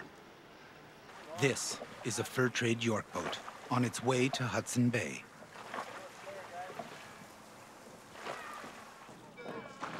Day 19, and the crew of 7 men and 1 woman have reached the Cree town of Norway House. 200 years ago, York boats were common here. Here, pretty good. Happy. Happy, happy. It's quite a big deal for me. Big deal. I'm stoked. Again, it just won't go away.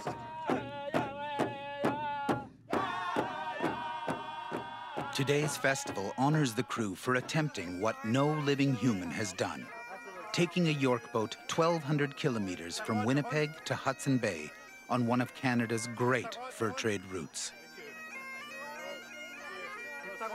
The amazing welcome that we received in Norway House. They rolled out the red carpet for us.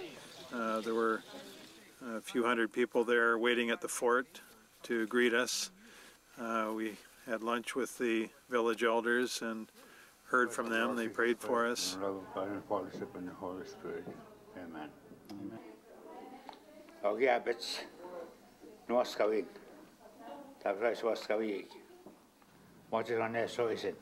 The village elders treat the Yorkmen as respected guests.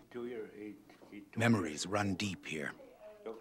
Only 3 generations ago, men of different races turned fur into gold.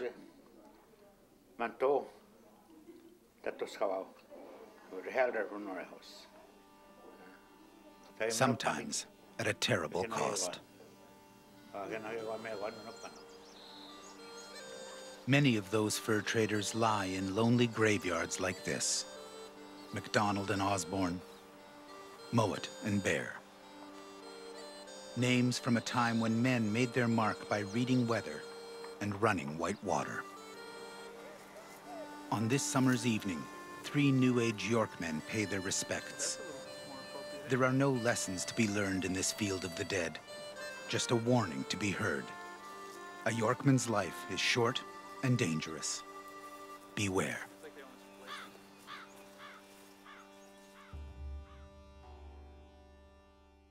When they leave Norway House, they'll travel the Nelson River to their first portage at Sea River Falls.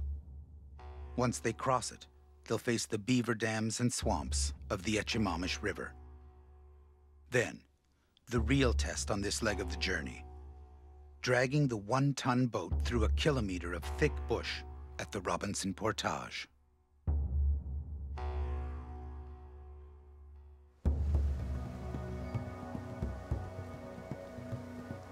Three weeks into the quest, and so far, it's gone well. But the crew is about to face a new set of challenges as the river turns to stone. Ahead lie the portages. In 1840, the Yorkmen might have run this channel, not this crew. They'll portage it. This will mean pulling the boat across the rock to the next water's edge. First, the 4 tons of cargo must be moved. It's not that it's too heavy. If you get it balanced, it's really easy to carry. It's just the boots are really slippery. So you have to watch your footing. Be very careful, because I'd hate to fall with one of those on my back. That would hurt.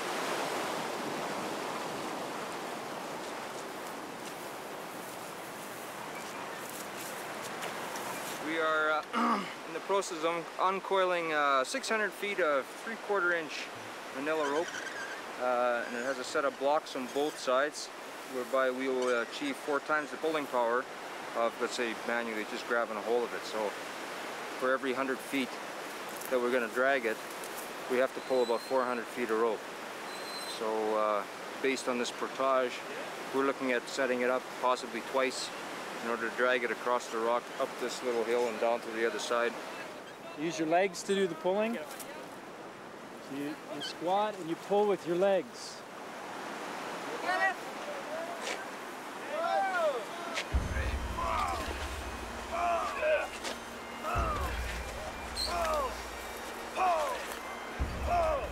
The York boat team are both ordinary and extraordinary. In search of a common history, they're attempting a heroic quest. Inch by inch, curse by curse, they struggle to move the York boat from water to rock, from present to past.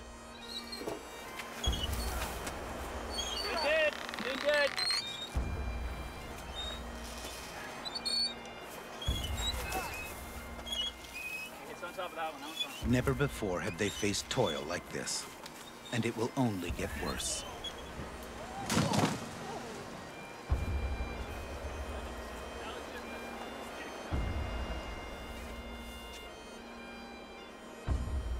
We had a rough portage Sunday at the Sea Falls, and got our first taste of a portage, and it was, needless to say, it was ugly. No! 24 hours later, the boat has moved 40 meters. The joy they felt at Norway House is gone, replaced by the grinding hard work of the portage. 19th century crews often traveled in brigades. 10 or 15 men might have lowered a York boat down a slope like this. There are only 8 on this crew.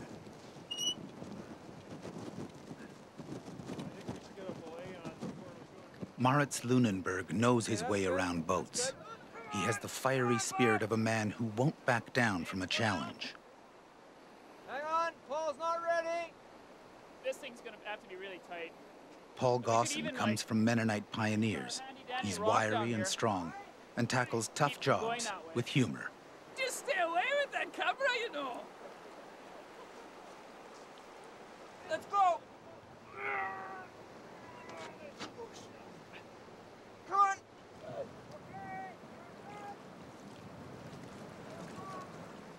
Good stuff. Good stuff. 1, 2, 3. 1, 2, 3. Go, Bob. Go. Okay, stop. Bob's our uncle. That's it, guys. That's it. Good job. Yeah.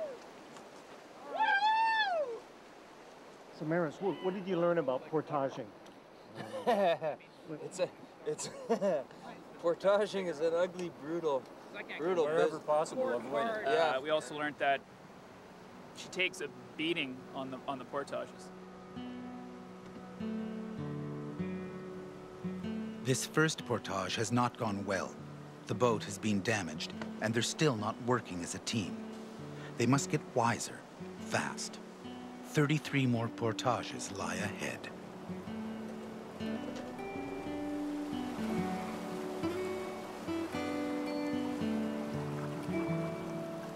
"500 kilometers north of Winnipeg, the York boat has reached the Echimamish River.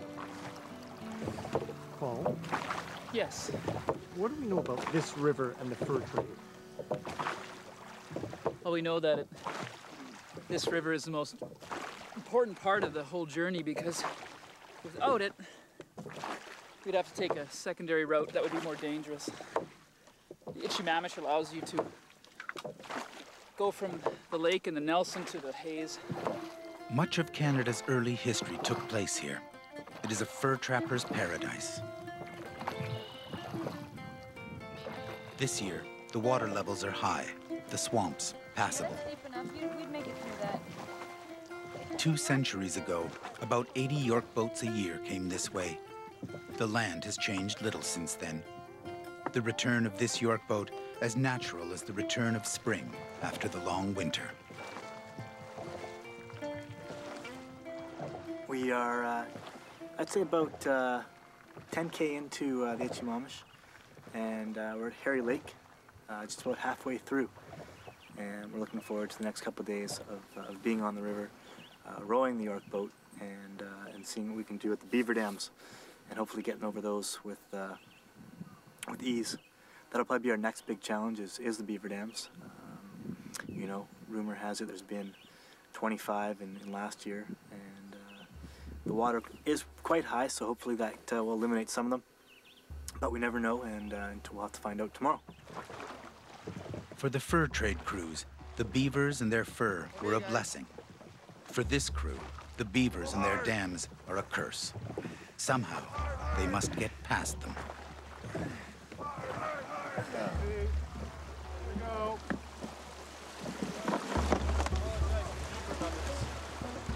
Never. There will be no apologies to beaver lovers. We will have this fixed in a day. No.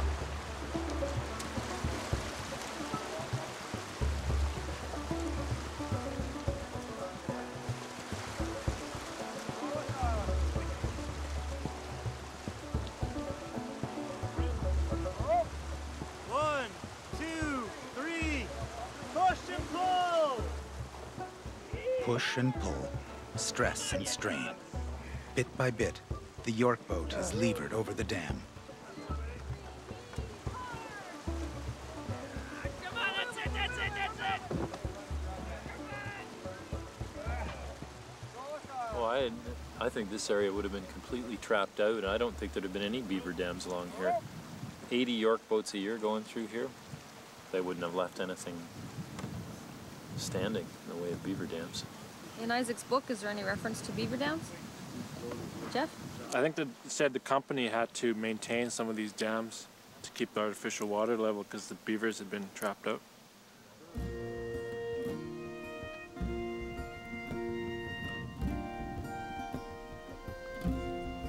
Jeff Cowie's great-grandfather, Isaac Cowie, traveled here in 1867 and left behind a diary. The Etchimamish is a stream through a great narrow marsh. Only an eyewitness can imagine the exertions of the Orkney men in its navigation. Jumping into the water to lift the boats compelled them to remain the whole day in wet clothes. The dams were the work of beaver. Our crew could not be restrained from slaughtering these engineering animals.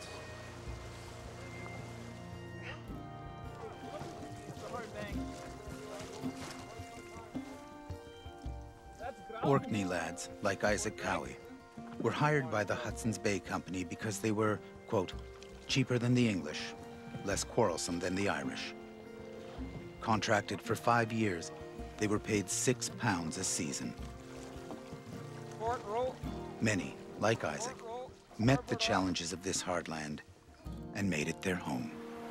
My interest in following the footsteps of Isaac Cowie, my great-grandfather, because it's really been I think a remarkable opportunity to retrace one of my ancestors' paths and in a sense relive a journey that he took over 130 years ago. 2 days on the Etchimamish. There is one last slough to cross. The method is simple. Almost there! Row hard, then row harder. There, keep going, keep going, keep going, right through! Right through, right through! The third time that's happened. All right! Did it! I think I swallowed another bug. I think I just opened up the scabs in my rear end again. The humor is a tonic in the face of what lies ahead. Soon, the river will end and the dark forest close around them when they reach the Robinson Portage.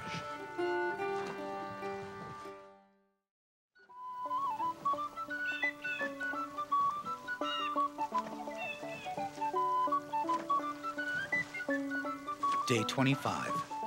With the beaver dams of the Etchimamish River behind them, the York boat makes good time. Without noticing, they're spending more of their precious luck. Painted stone. So yeah, we got through the Etchimamish quite fast, and now this painted stone portage, it's a neat place. It feels like a very magical place. Historically, I believe it was a meeting place and a ceremonial place for some of the Aboriginal people in the area. So it feels like there's a different kind of energy here. I don't know, it's hard to explain, but it's just very calming. It's very nice.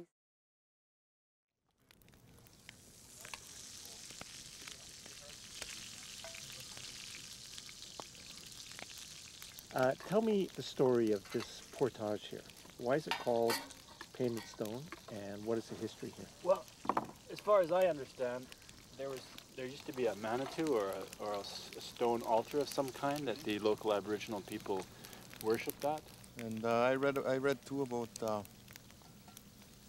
an altar where the Cree rowers would make offerings, give thanks. Mm-hmm. And that altar was ultimately destroyed by some of the white traders because the Aboriginal people who moved through here in the employ of the HBC would worship at the site for several days, and that was kind of preventing the easy flow of commerce according to the traders at the time. guys. For 19th century Yorkmen, time was money. Christianity and commerce drove them forward with a ruthless determination. There we go. Hang on. There he comes. Hang on. Oh my God. That's another fucking floorboard. That side too crushed? That was my suspicion. Holy. You hit the end of this. Both sides where the rail ends, right through the boat. Both sides? This is not a sinking of Bob. This is the wrecking of Bob. This group of Yorkmen call their boat Bob. Beautiful old boat. And right now, Bob is hurt. The pine rollers have punctured his midsection. Oh, right there. That means we broke the rib too. The rail works really well for skidding the boat, but it's also very dangerous for the boat, as we're finding out. Once again, it's Maritz Lunenberg who will supervise the job of fixing the York boat.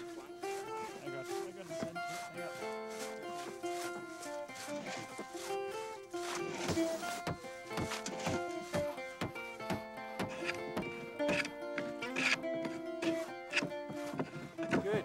Yeah, the punctures have been fixed up thanks to Merritt's ingenuity, and we've got the roller system working fairly well here, so it's just a matter of not puncturing the hull again in the remaining 10 yards, and we'll be off. In less than a day, the boat is relaunched. They have achieved another small victory. The past is a foreign land. The crew of Yorkmen are strangers here, yet they are adapting. 4 weeks into the quest, their bodies have grown strong, and they're anxious to make a mark as Yorkmen. Soon, they'll get their chance.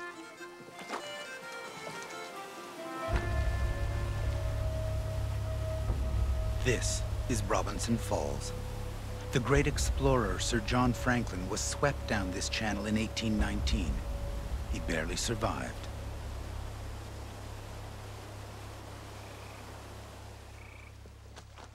The Robinson Portage is where Yorkmen come of age.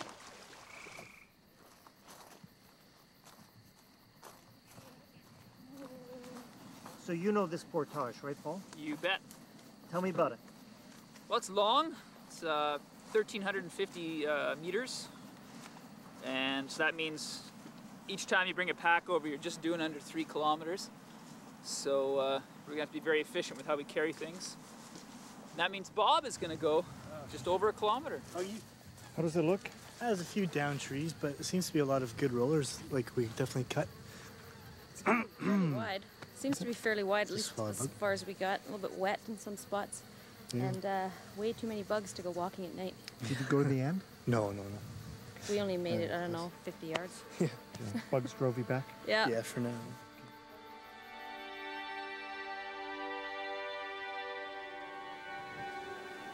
Lord, we thank you for your presence with us and for all your bountiful blessing, for your majestic creation, and for this food that you've provided for us. We just ask you to bless it to our bodies and continue to protect us in our boat. And we thank you in Jesus' name.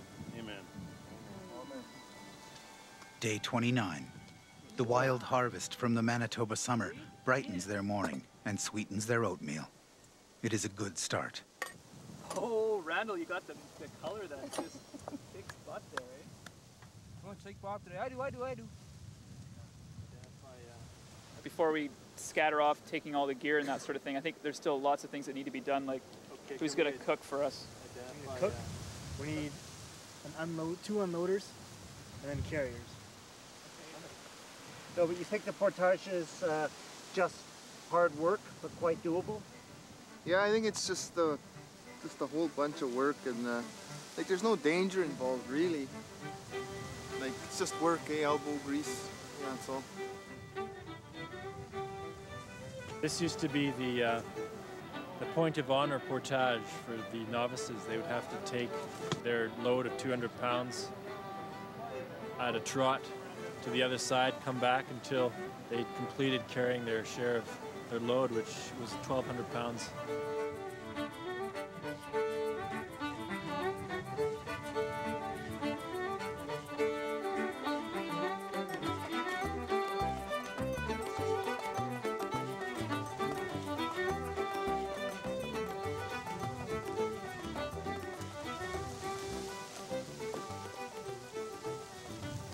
I have retraced Isaac's steps. He took the oars. I have taken the oars. It comes full circle. Weird, eh? So where did the wheel come from? Well, we think it's from the old tramway that would have been here. From my understanding, sometime in the 1800s. I'm not sure exactly when, but... At the end of the trail, a remarkable find. A 200-year-old set of wheels. Many York boats once passed this way, and a small railway was built to move the cargo. Maritz Lunenberg has a plan.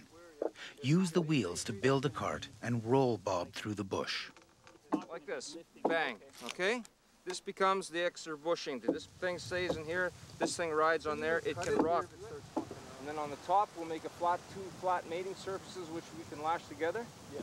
And in the back here, same thing, I guess, so that it can rock a bit.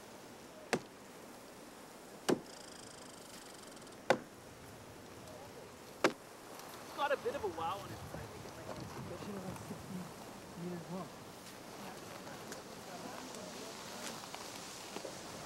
Huge team effort over the last couple of days.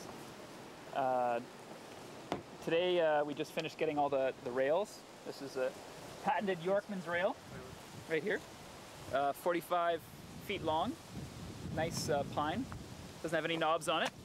And then we've got these lashed on cross poles, and they're going to become the base for the crib which Schmaditz designed for the boat. And everybody else worked on this beautiful sort of wheelbarrow structure that we're going to put on the bow of the boat. Took all 8 of us to figure that one out, and hopefully it'll work.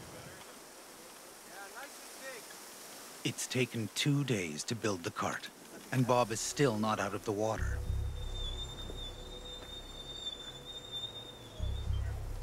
The Robinson Portage was notorious for the toll it took in human lives. Broken bones and perforated hernia were common. Many died from the strain of the work and were buried in unmarked graves. Yeah, that's looking pretty good. That's good. 19th century travelers feared this portage. They felt the spirits of the dead lingered.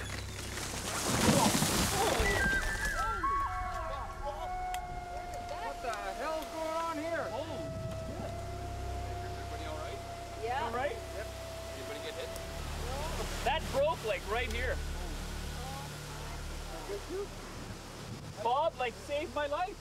The sun out of the nowhere, I almost got killed by a falling tree, and if you can believe it, Bob saved my life. You think about how you can be killed in life, and you think about rapids and bears mauling you, or just dying in traffic by a tree. It's pretty pathetic, but you know, you don't have too many life or death experiences in your life, and this was one of them. And it's good that the boat played a part. Maybe it'll draw me a little closer when we go through the rapids.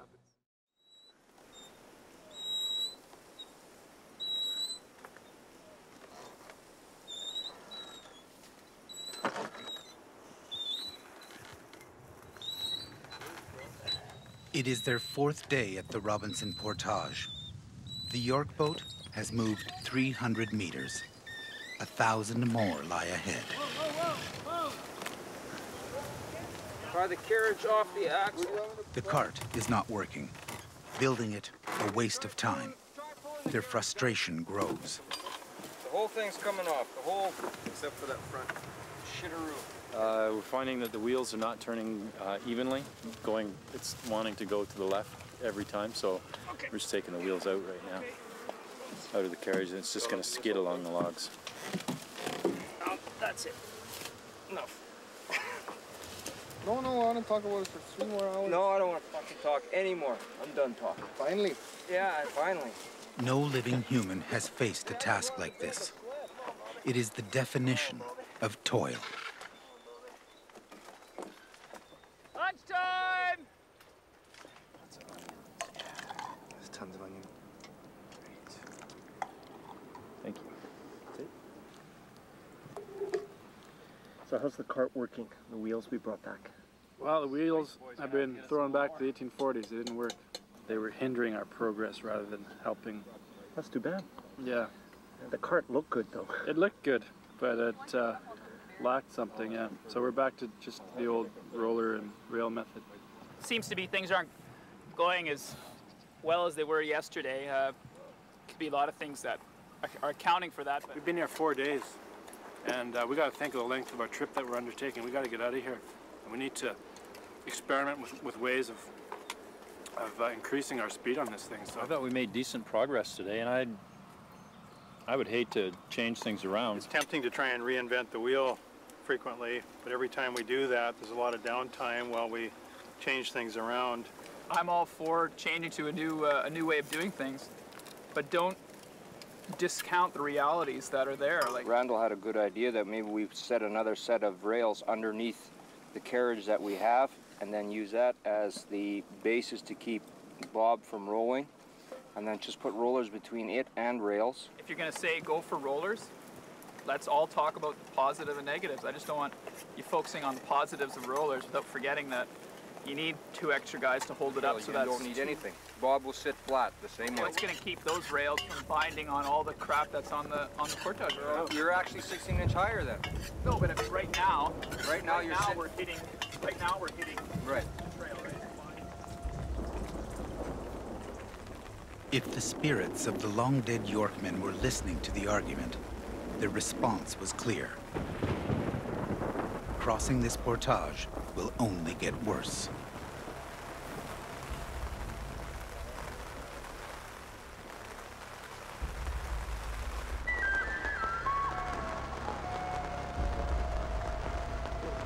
The hardest part is levering that freaking boat around. Oh.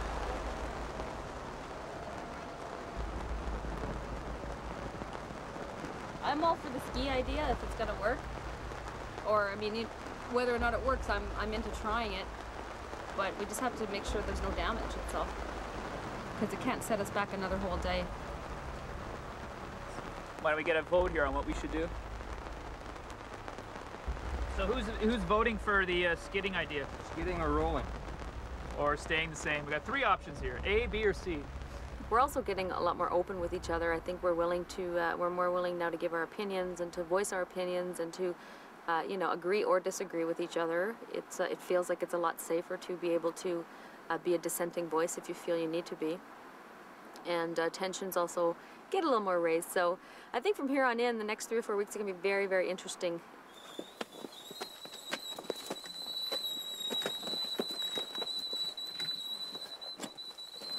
They decide to go back to what they know, trees as rollers. You know, we'll make 10 or 20 feet of progress, and then it's downtime, and then another 10 feet of progress. It just seems to go so slowly.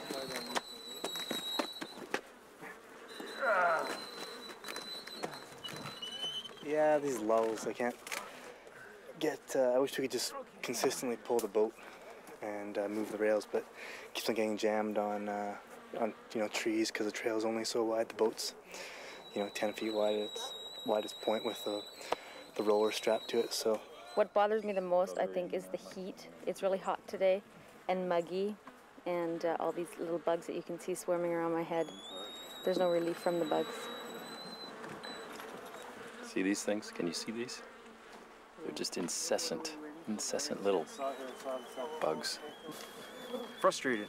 I'm feeling very frustrated with this. It's taking too long. Yeah, at the rate we're going to be here 7 days, and this is becoming. I mean, I don't mind hard work, but this is stupid work, and that's all I have to say on this. It seems to be their objective, is just to fly into your eyes for some reason. Your head there, I got a bit of a pine tree on my head. And, Ken Albert Jr. fights the bugs with an idea an elder showed him. Keep some out of your face? Yeah. Might look like an idiot, but works. Look at this though, there's very few in front of my face here. Yeah.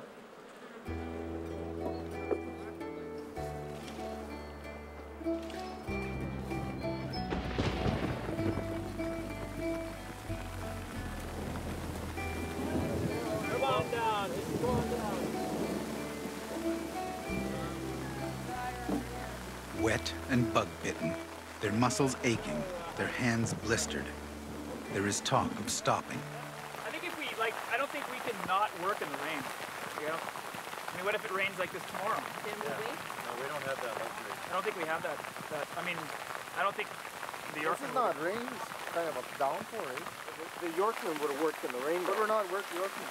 But that's what you're here for. Well, I mean, this is maybe they picked the wrong guys then. And that'd be like saying we're only going to work when it's sunny out. Work in times other than sun. I mean, if it's pouring and we're not even moving the boat because things are getting jammed. I think if people are cold, put on a sweater. You got an extra sweater. That's what I would say. So would you like to quit? No, I'll quit when I'm ready to quit. But you're not ready now? No, not yet. That's good. You'll know. Personally, I don't see a lot of advantage to having 8 wet, cold people. It's going to drain our energy and our resources quicker than if we take a half a day to sit it out and wait it out. And if it rains for a week, well, I mean, we don't know that. It could be sunny tomorrow, it could be sunny in 2 hours. It might rain for 10 days. Like, I just think if it's pouring, which side do you want it on? But group wants to work, I'll keep working till I'm hypothermic.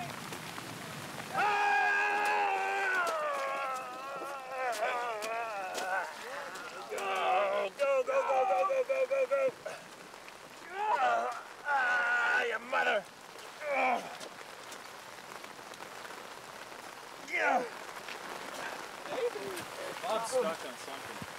Bob, our official word is Bob's stuck. I'll be back. After 5 days on the trail, they have barely reached the halfway point. The Robinson Portage has taught them a bitter truth of the Yorkman's life. There can be no turning back, because there is no way out. Robinson Portage was physically draining, emotionally exhausting, and psychologically, moving 200 paces out of 1,400 paces, in a full day was just, psychologically, you just can't believe it, and it's exhausting. It was definitely a huge, huge challenge. Day 33, a rare sight. Maritz Lunenburg on the verge of defeat. There's not a general consensus, but there's a few of us who are starting to feel a little bit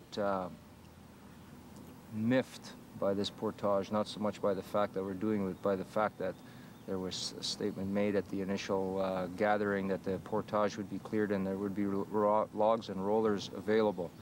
Well, the portage isn't cleared, the logs and rollers aren't there. Myself and Jeff Cowie and Ken Albert Jr., we're sort of in the opinion that if we want to get this job done, we can't do it with the amount of people we have. Asking for help, I think, is a smart way to do this. And, this obviously wasn't done by 8 people in the past, and I'm not sure why we're attempting to do it here. We don't have the trail, we don't have the rollers, we don't have the manpower, and... We've given it a really good shot, and I think it's a smart thing to do to ask for some outside assistance at this point. It's only going to be so long before we're just going to say, the hell with it, because it's crazy. We're ruthlessly beating ourselves to a pulp to get this job done.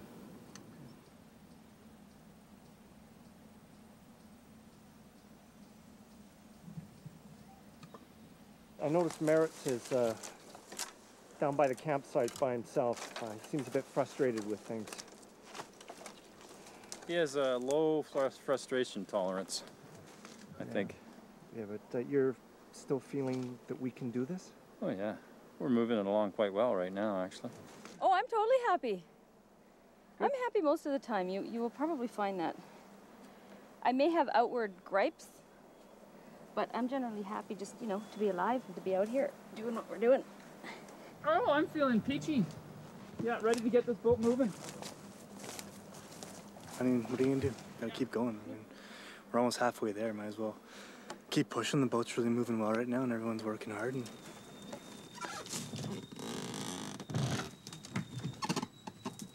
It is a terrible morning. Under the glare of the hot August sun, they fight for every meter.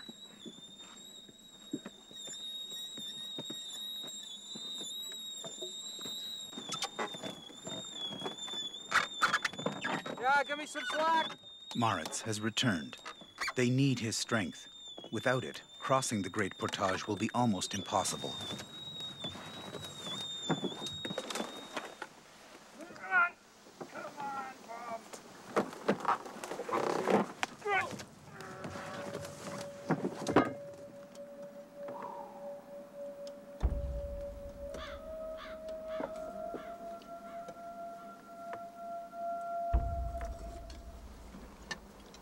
At lunch, their mood is bleak. Like soldiers at war, their emotions are strained, unpredictable. And another storm is brewing. Excellent. In the late afternoon, they reach a small bog, but only half the group is working. Moritz, Jeff, and Ken have stopped. They complain that the television company, Frantic Films, had promised to clear the portage. Yeah, I think this will work really well. Others did not remember this promise.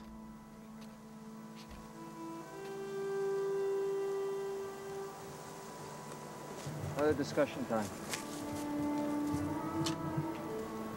Read this portage. Read the time scheduling that's left and the possibility of food problems and the fact that we were informed that this trail was going to be cleared and there would be rails and rollers ready for us, and they're not. Well, I think we should look at it one issue at a time. I mean, can we do the trail or not? I mean... Well, of course you can if we have a month or another 5 days, or somebody's prepared to get hurt, which is going to happen. It's getting closer and closer every time. We're running out of energy. We're running out of strength. Like, who's ready to quit on the portage with what we have right now? It's got nothing to do with quitting, Paul. Just calling Frantic on it.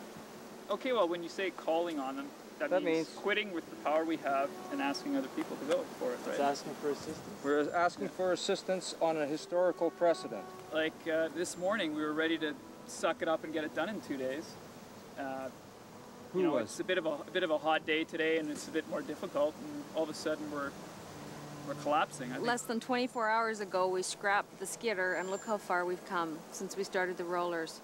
Yeah. So I'm under the impression that we see how far we're at the end of today, and if we have, like, look how far we've come since. I don't know what the hesitation from the group is in terms of asking for assistance here. I mean, we were led to believe that this would be cleared and ready for us, and I think we've got to wake up and realize we're getting slightly taken advantage of in terms of our goodwill. Well, I agree with Jeff. I believe we're getting screwed around. I think that in 2 days, Bob will be back in the water. I like the idea of being able to say that, we did it in, 6 days with just us. It's an accomplishment. We're having a hard time of it, and things weren't done totally... We'd have a hard time of it anyway. I know, just let me finish here, It's okay? I think we're having a hard time. If we were doing this solely on our own, I think we'd continue. But by the fact that somebody said that there was going to be some work done and it isn't, we're ready to just stop. Some of us are ready to just stop because it's difficult, And yes, we're tired.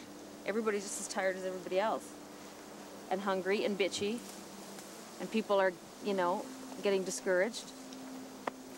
But it's not impossible. Okay, well, if you want my opinion, we should suck it up, finish this portage in the next couple of days or so, and complain about it when the trip's over. I'm tired of all this complaining. It's so negative. We don't need it. We can do it. Go away. No, Moritz, I'm saying by the end of today, we're going to know what we've got left. And if it's only 400 paces or 300 paces, we've already done that today. Like, we could do that in 1 day. We can finish this bloody thing on our own.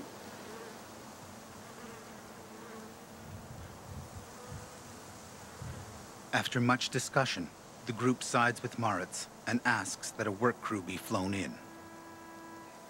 As a group, we feel that we've been taken advantage of in terms of our goodwill and carrying through on a portage that's not in the condition we were led to believe it would be in. And in return for the fact that we feel we've been taken advantage of, the group is going to ask for certain concessions from the powers that be. The program director, Don Young, had a satellite phone for emergency calls. He contacted the production company with the Yorkmen's demands. Shortly before sunset, he returned with their answer.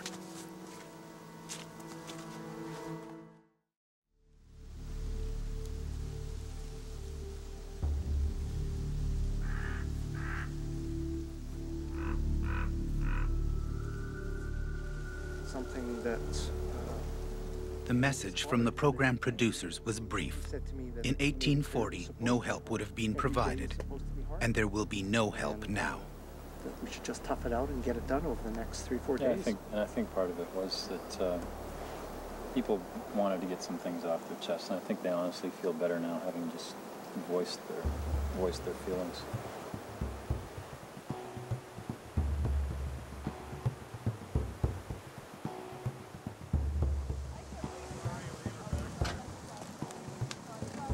The next morning, they are up at dawn. With determination, they work harder than they've ever known and finish the last 500 meters in 12 hours. Jeff Cowie's ancestor, Isaac, crossed this portage in 7 days. He described the courage of the Yorkmen he traveled with as Homeric. 2 centuries later, this group of Yorkmen would also take 7 days. I think everyone kind of decided to give it a final hurrah and get this thing done so we can get out of here, because we've been bogged down here for about a week. So I think the mood of the group is fairly upbeat as we approach the end of this thing.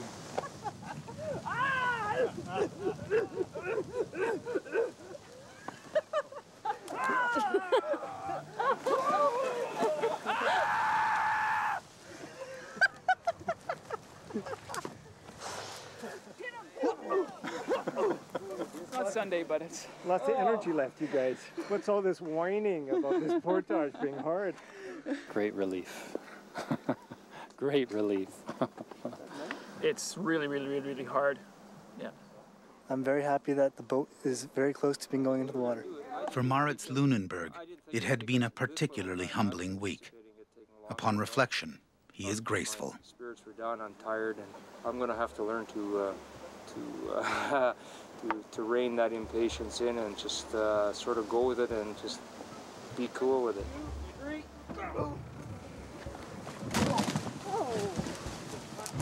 It hit the roller. Go, Bob, go. Go, Bobby, go. Yeah, baby!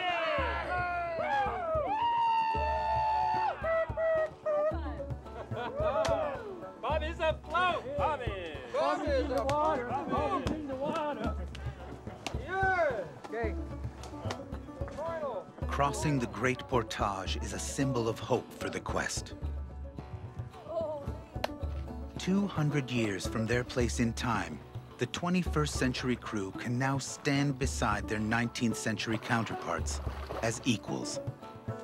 They have earned the right to call themselves Yorkmen and have learned a basic truth of a Yorkman's life. The pain will pass and the beauty remain.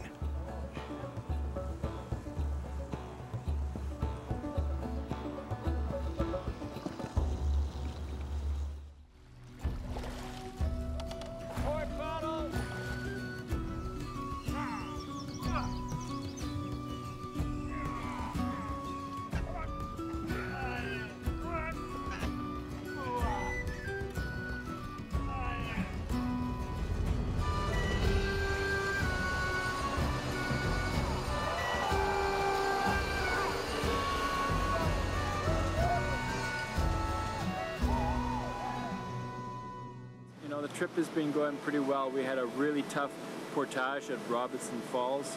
The Robinson Portage, it's about a mile long. We spent 7 days portaging our boat. We had lots of rain, some storms. A vicious storm as we were about to put the boat in at the final end of the portage. It was sense of great relief to be out of that place. It was getting somewhat hellish.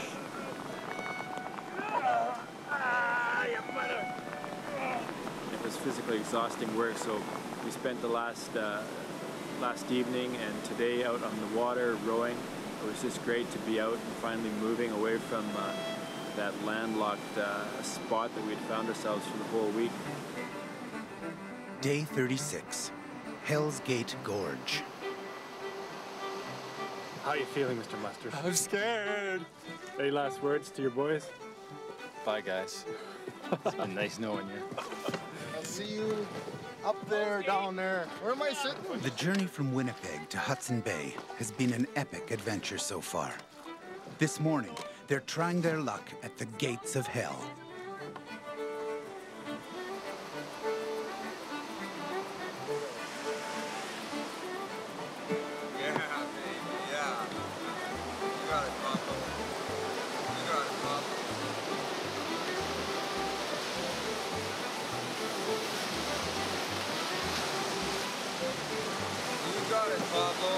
Beautifully done.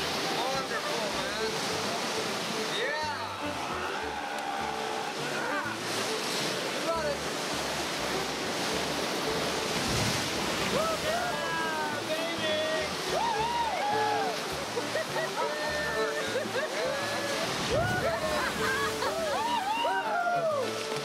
Oh, baby, can you feel it? It's a Cadillac. It's a Cadillac.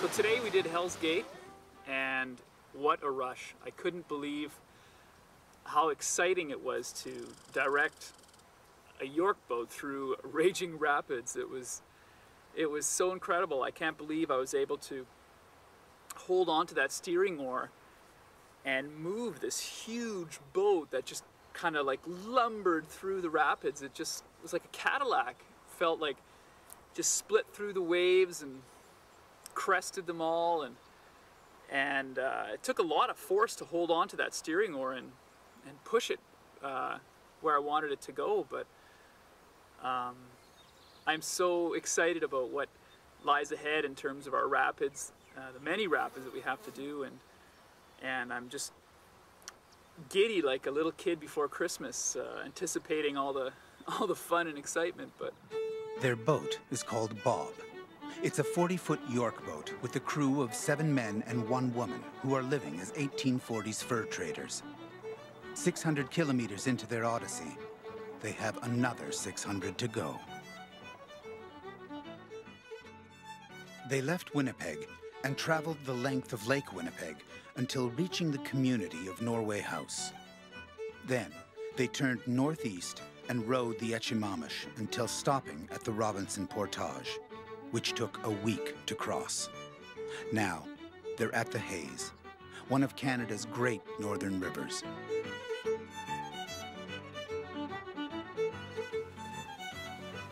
Many early Canadian explorers passed this way. With its beautiful vistas and killer rapids, travelers described the Hayes as a river of hell painted by the brush of heaven.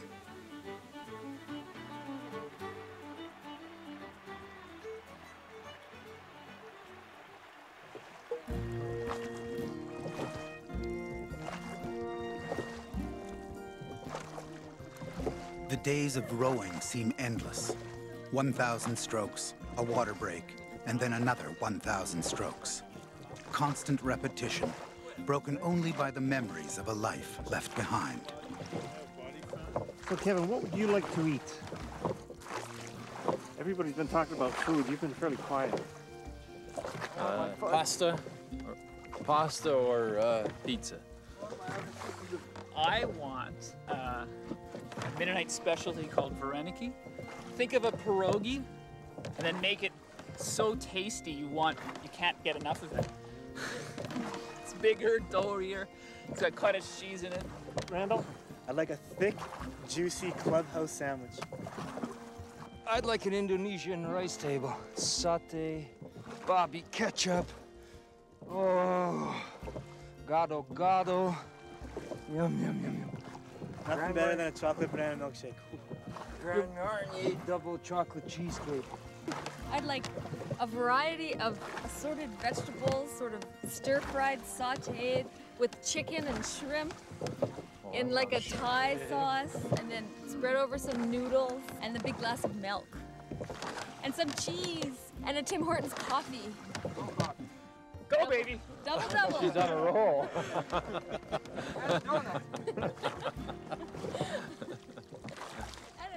No pot of gold under this rainbow. It will be pemmican for 8 later.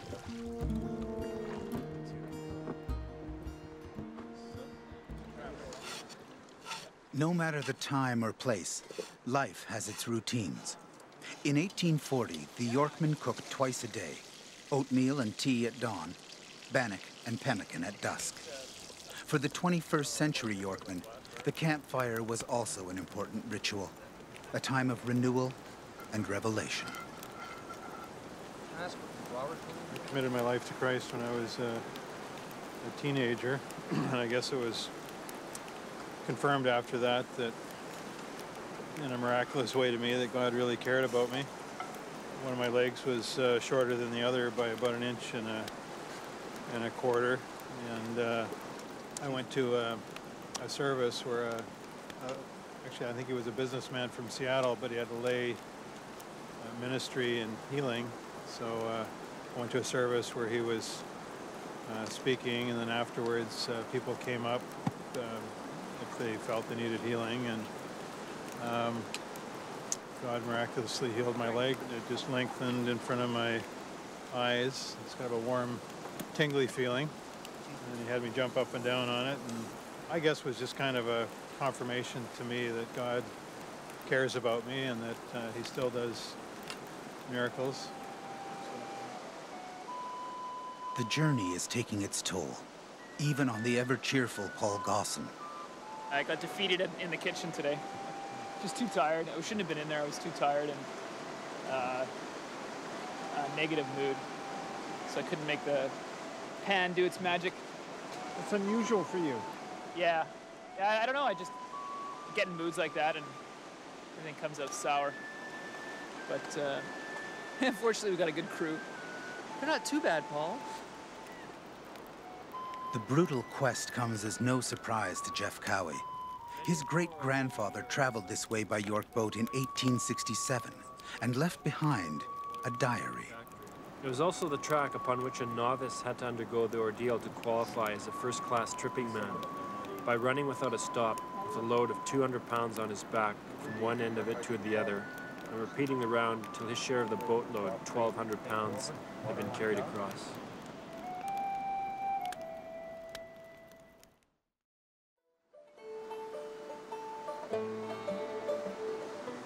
It's day 38, and we're all feeling pretty tired, exhausted, cranky, everybody pretty much reaching their limit. So we decided that we would take a day off. And fortunately, we woke up this morning. It was beautiful, sunny, hot day. We had a gorgeous campsite with rapids. You could put a life jacket on and float down. And we did a lot of really, it was a soul day. I like to think of today as being a day that was good for the soul. A day for the soul. And for the first time in over a month, a day to rest.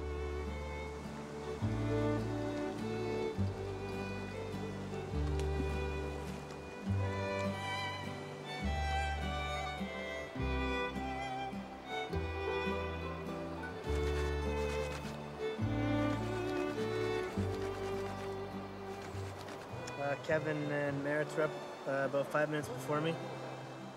I bathed, washed some clothes, and now I'm doing some beating, which should take me the remainder of the day to finish. So, yeah, it's relaxing. Probably hold on to it for the rest of the trip on me and then give it to my girlfriend when I get back.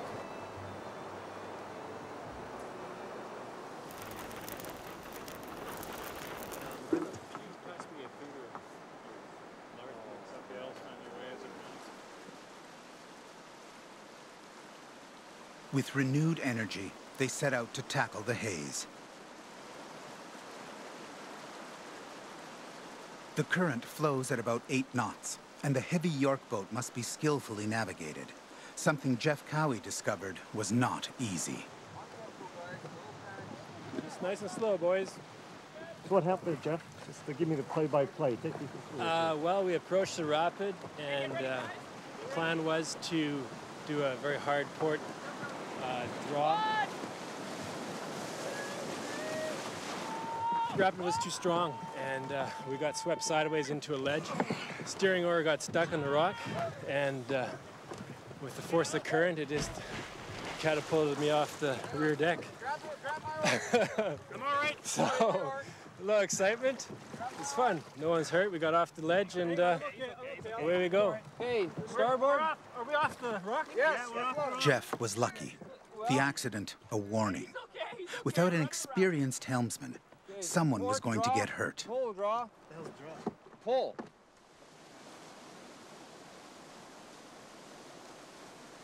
Dozens of rapids dapple the haze. Like the knots in a rope, each must be solved in its own way.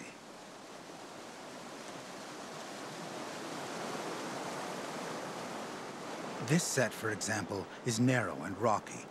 It's too shallow to run, so the Yorkmen try a dangerous technique called lining. First, a routine they've grown to hate, carrying the 4 tons of cargo past the rocks. If it doesn't work, we always have the option of belaying backwards and pulling it. Pulling it back up and portaging it. Yeah. That's something we want to do.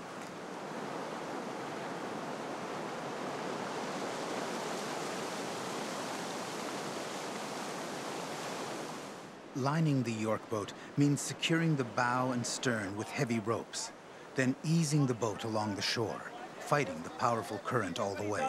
Up and up.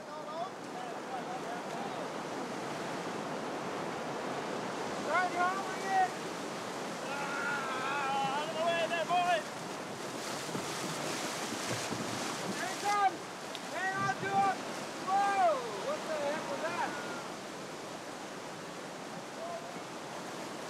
Okay, there we go. Hey! There we go. There we go. Hang on to it, there! Get out there! Get out there! Wrap it around me!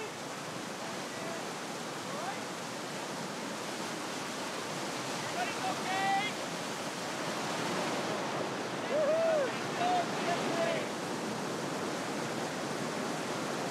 Everybody ready? No.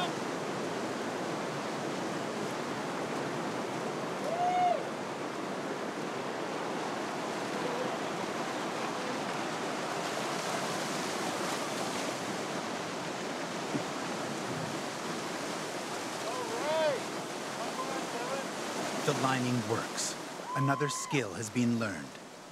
Teamwork and muscle, just what the Yorkmen of 1840 would have used. That was good. Well that worked done. perfect. Worked well. That was cool. Masterminded another one. Oh, fuck, that's great. Yeah! Well done. Good job, team. Saved us about 4 hours. Oh, jeez.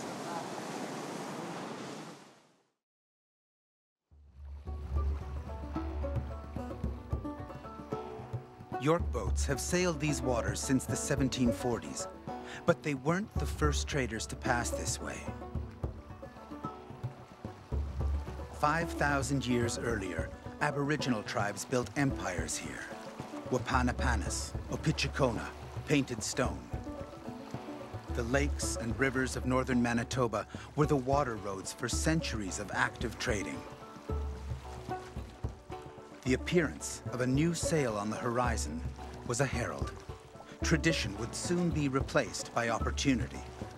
The time of gun and fur, fate and fortune was about to begin.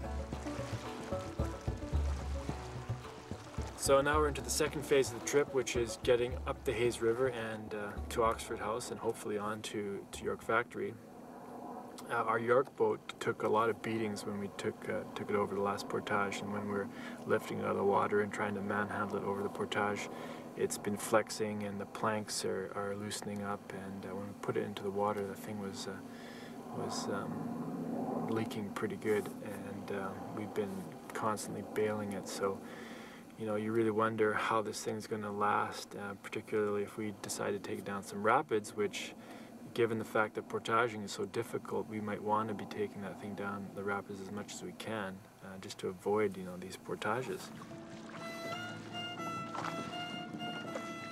Day 40, Oxford Lake. It's early August, and the northern summer is almost gone. The rain falls constantly, and the crew fights swells more common to the Atlantic than Manitoba. Doing good, guys. Maritz Lunenberg is at the helm. He's the sailor on board.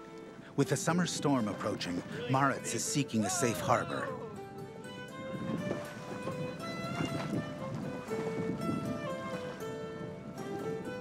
He's coming here, to Oxford House. Once a fur trading post, the village offers sanctuary and food. Beans, bannock, and walleye, a 19th century Yorkman's feast.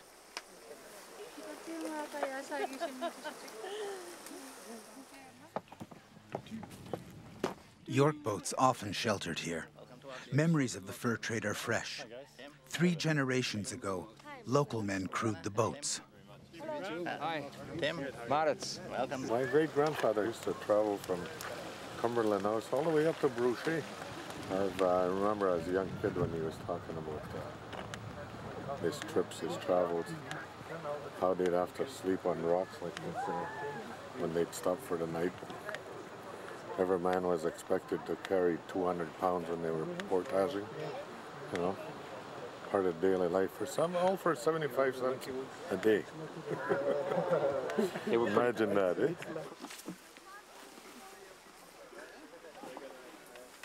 There you go. Just charging a quarter. The people of Oxford House have prospered. They've built a strong community on tradition and family. Well, my great-great-great-grandfather, William Sinclair, married a woman named Margaret Nataway, and I believe there are still members of the community, Nataway and Sinclairs here, so they would be in some way distant relatives of mine at some point along the way. So you're from the Sinclair family? Yes, It's Jeff's family was Sinclair as well. He was the first. One of his uncles has a resemblance. Yeah. Victor Sinclair. Yeah. Should meet him. Hi, cousin. Yeah. Yeah. He's got the same smile. Just like to thank you guys. The 19th century Scots crews who stopped here were bound by 5-year contracts. This crew has been away 5 weeks. They are homesick. I'm just finishing a letter to my family. Apparently permitted to send a short letter out from here to home, which is the first time. So just finishing a 6-page letter to them.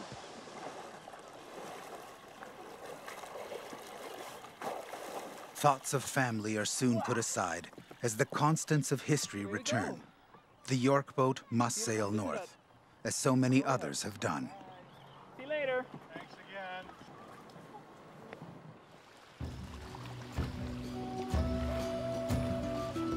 As the long journey continues, a transformation is slowly taking place.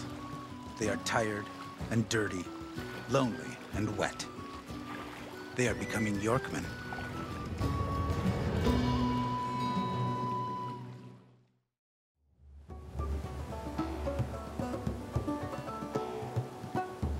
Let's just go straight down. 6 weeks into the quest, their confidence is high.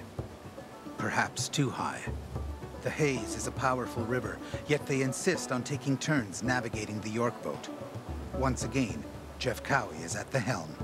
Okay, get ready for that starboard. Starboard drag, hard port.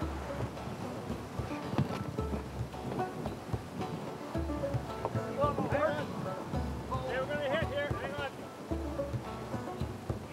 Lean into the rock, everybody. Lean into the rock. Lean into the rock, everybody. Okay, get ready for it. Get ready for the round. They have run aground. The boat damaged, the crew scared. It's finally time to change the way decisions are made.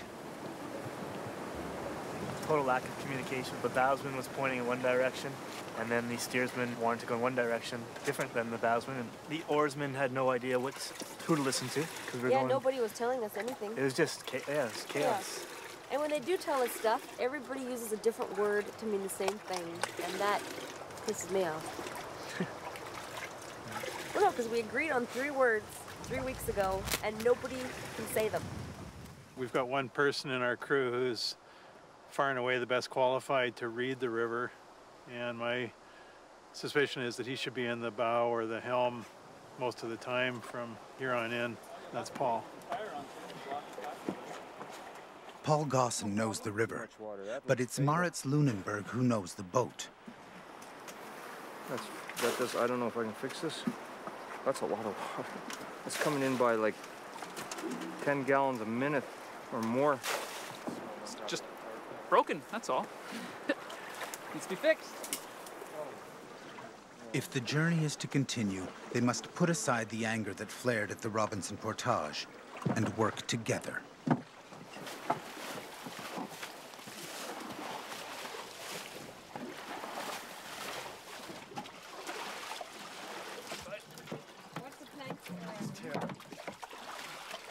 Oh, yeah. Oh! Hey. Bobby! Oh, that... You gotta take that out of the water. Watch it there. Watch it. Holy. That's 2 planks. 3 planks. Oh, man. This one, that one. So we're here now trying to reassess the situation, and I think we're going to be here for some time because that boat's got some serious hits. What alternative are we going to have? It's either we shoot rapids and crack it up on the rocks, or we portage and crack it up on land. It's, either way, it's not looking good for poor Bob. There you go, folks. Back broken.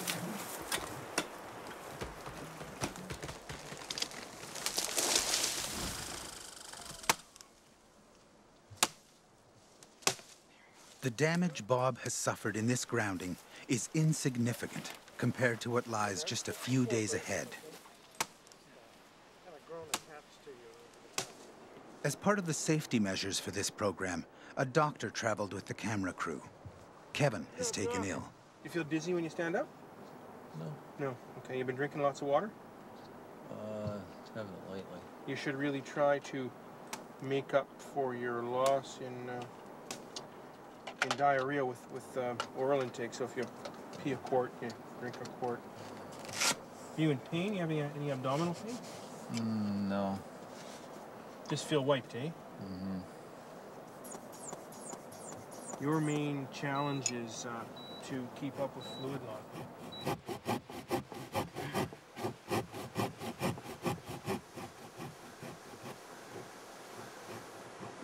I like the boat. I like the idea of the wood being, manipulated and worked and turned into a vessel like this, and then just watching it get pounded to bits. It just hurts. It just doesn't feel good. The first time Bob hit something and punctured him, I felt like I got stabbed and fixed him, and then we had another one, and then another one, and now we have this one, and it's just for me it's painful.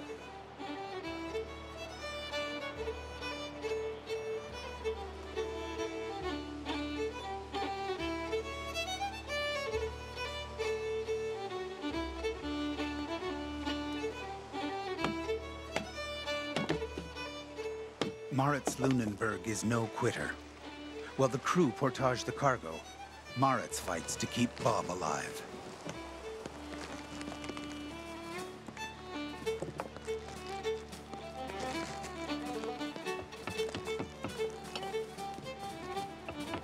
Yeah, I still feel a little dehydrated and a little weak, but good to go.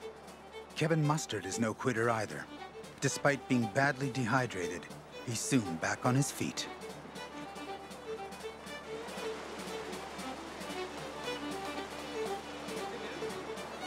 It looks like we can do the... And Paul has found a way around the rocks. In a controlled manner. And I think the most dangerous part is probably going to be the belay. Kenny and Rosanna found out last time that that rope has got so much tension on it, it would just rip your fingers right out of them.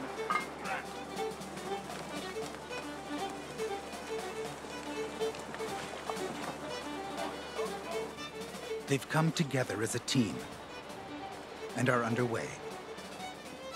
This time, with the captain at the helm.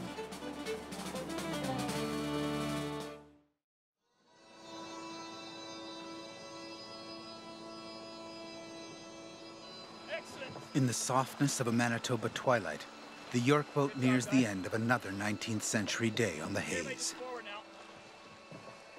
Even with Paul's experience at the helm, running the rapids is like gambling with the gods. Got all kinds of shallow rocks right in there. Okay, reverse everybody!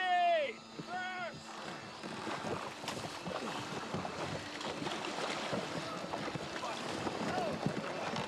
Okay, everybody lean, port side!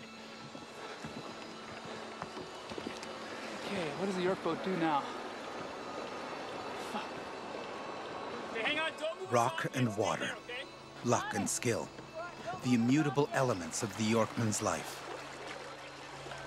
We're just finding a way out of this mess now, but our light is gradually leaving us, and we're not in a good position to be attempting to find a channel through here. Okay, we can lever the back end. If you guys can push like we were doing before, let's do that. Push. Okay, I want everybody that is not doing anything getting ready to row. In an hour and a half, it's going to be dark.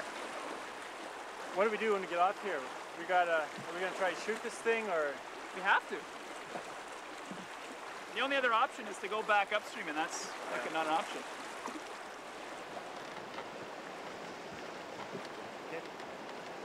Just want to go to bed. I'm not cooking tonight. I don't give a crap. Okay, boat's going. Get in the water. Get in the boat. In the dying of the light, Paul Gosson takes one last chance to get through the rocky channel. Okay, we're good. We're in the clear. Forward. Yeah. Okay, drag starboard.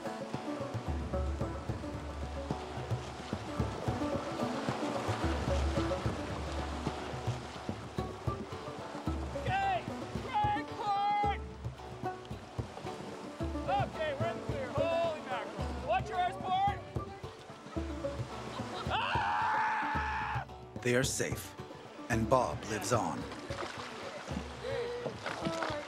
Oh, shit.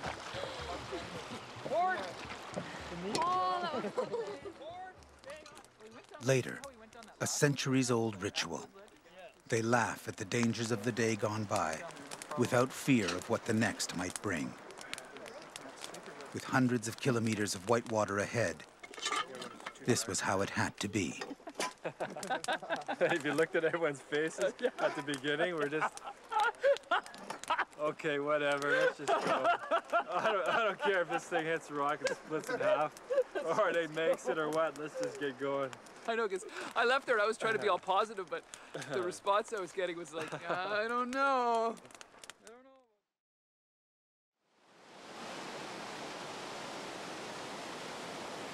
Trout Falls, another portage.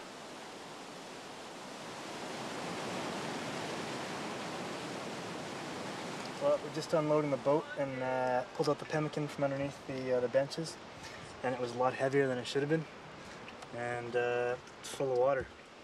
Bilge water. Bilge water, yeah, not rainwater, not clean water. Water from wherever we've been traveling. The boat is leaking badly and needs constant work. Everybody was expecting that after Oxford House we'd be able to start moving a bit more, you know, we'd be going quickly. Current's on our side, but just we're learning how this boat works in rapids, and that takes a while. Yeah, people were expecting, I guess, to go a little bit quicker, but get over this portage, we'll be on the lake and we'll be cruising. Yeah, so I think once we get over this portage, morale will go back up again. You know, get some food in our belly and we'll be fine. Bob's wounded right now.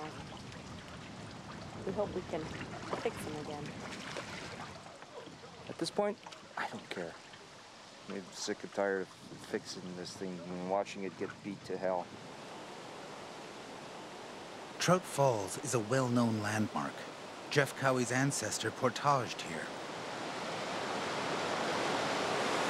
Well, he writes in his book that they were camped at the lower end of the portage here when a brigade of 4 York boats was coming the other way towards York Factory, and he writes of seeing the 4 York boats take this falls and shoot it somehow. And well, here we are, and we're just trying to figure that out. How the hell would they have taken a York boat over this? There's no thought of this crew shooting the falls. Once again, they're back to a familiar routine.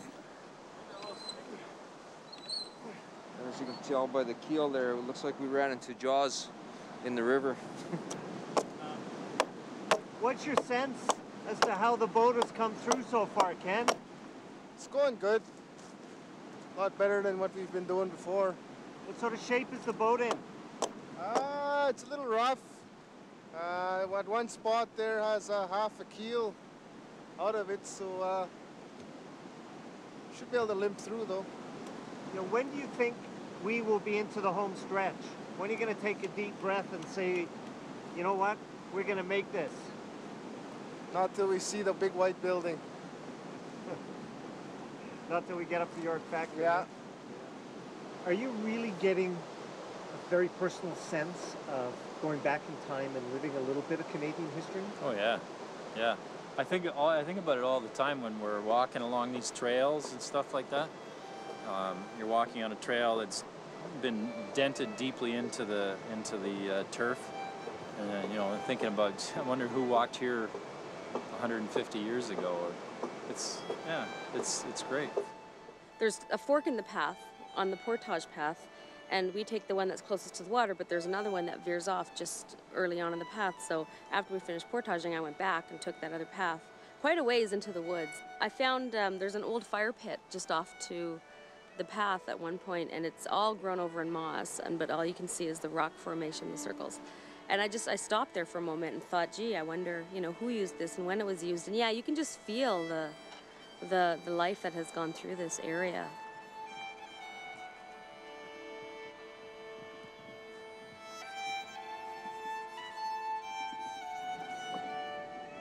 The life that passed before was often taken away on this river. In 1840, Yorkmen found comfort in the Old Testament book of Psalms, which reads, "When the righteous cry for help, the Lord hears and rescues them from the waters." The Yorkmen of 2001 believed that they could take care of themselves.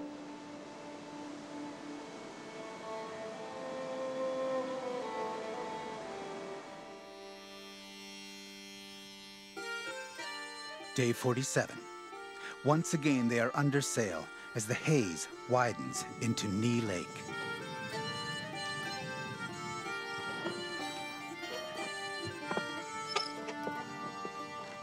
The bilge water is now above the floorboards. They must bail constantly. The dampness has also affected the food. Or those oats, Ken? There's a bit of mold in them, so they're a bit rough. Yeah, that certainly does taste kind of different. Oh, the mold. Yeah, it's got flavor. I can't eat this. Oh. It's in a white bag on the quick out, see what it's like. Port to starboard.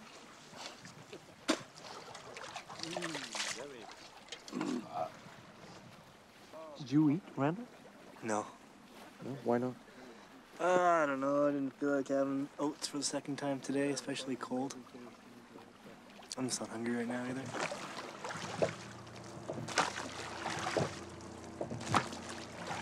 As the York boat crawls north, the heavy skies follow them relentlessly.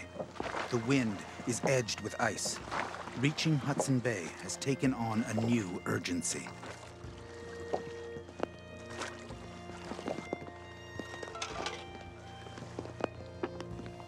Hip hip hooray. 2 more weeks. 2 more weeks, yes. Chip chip, jolly jolly. How's that cold of yours this afternoon, Merritt? How is it? Yeah. Well, I'm feeling a little bit stuffed up, Don. Yeah, you don't look too good. No, I've been feeling not the best for the last couple of days. I think I'm just wearing out. I think I'm just wearing out. I was having a timeout for myself just to sort of get away from the group because I'm finding that I need my privacy, and laid down in the moss, sort of relaxing. I guess I fell asleep. I woke up with a startling dream, a bad dream, and it was one of those ones that really shook me awake, and it was the thought of Bob flipping over and capsizing, and either Rosie or Randall was going to be in serious trouble, and that was the picture that I had, and it just blasted me. So I just, talked to Kenny about it, and he says, oh, he doesn't like that, because he believes in the dreams, and I don't normally get dreams like that, so for me to sort of react that way was kind of, yeah, strange.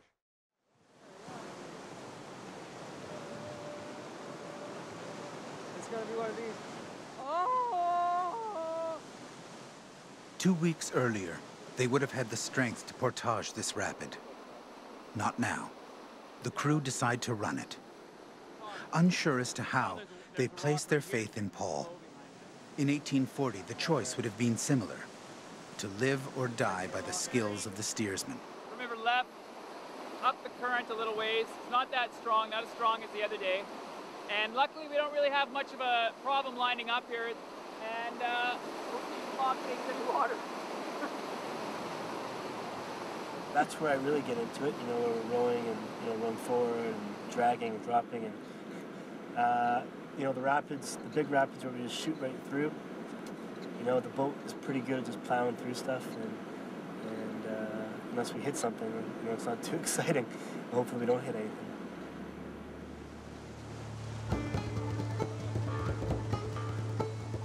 This will be the last rapid of the day. Paul is confident, and the crew ready as brave Bob sails into battle with the waters of the mighty Hayes.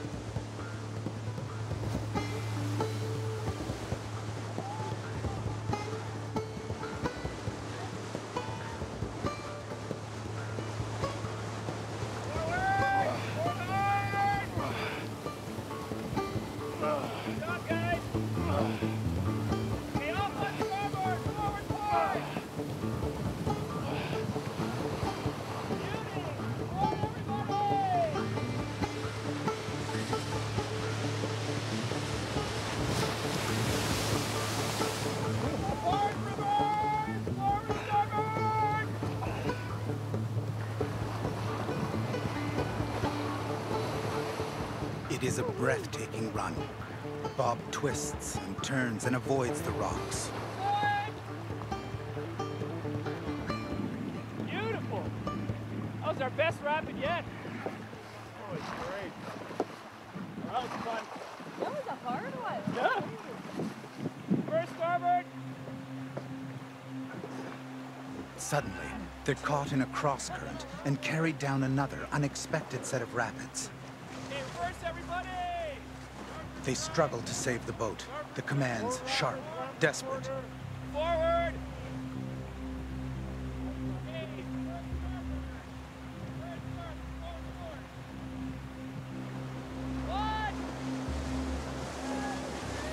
But the current is too strong, and the York boat glances off one rock, two rocks, then smashes sideways into a third. Disaster occurs. The boat is almost flipped over, the crew in danger of being pinned beneath. We're sinking! You gotta get prepared for a possible capsize. That fills up and up, it's going over. Bob is destroyed, and their precious cargo lost. We're sinking! Get the food off! This is how many 19th century Yorkmen died. Their 21st century counterparts are saved by the program's doctor, who uses his Zodiac to ferry them to shore. That was terrifying. I felt myself sliding like towards the water, and the water came over the gunnel, and I could see the boat like practically right over top of my head, and I thought, like, this is it, we're going over, we're all gonna be stuck under the boat, and all I could think of was get to the top, like the Titanic, you know, you scramble for the highest point. It was terrifying. Well, you want to know something? There's a hole in the bottom of the boat, this wide and about 8 feet long. Oh, really? Shit. And the stem post is cracked. Yeah, the stem post is like cracked. The whole bottom is ripped out of the boat. The planks up the front underneath, they're also smashed. That's why the water's gushing in.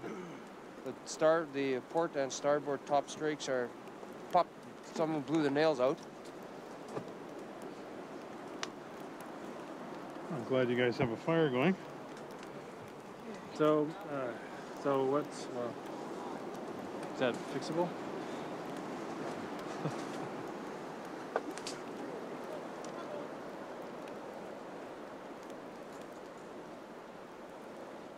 It's important that we get Bob out of the water as quickly as we can, because right now she's off of the main rocks we were on before. Okay. The longer she sits in, the more damage she takes. The quicker we get her to shore, the more chance there is of resuscitating her. A lot of pipe dreams here.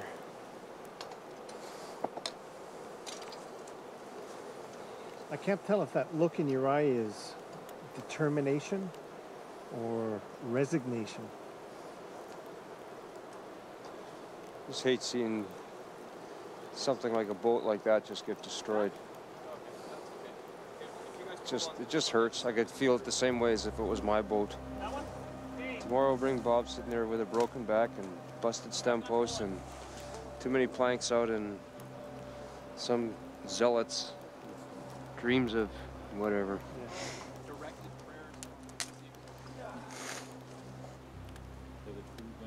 They are exhausted, isolated, and Bob badly damaged. Worst of all, the spirit of the group is shattered.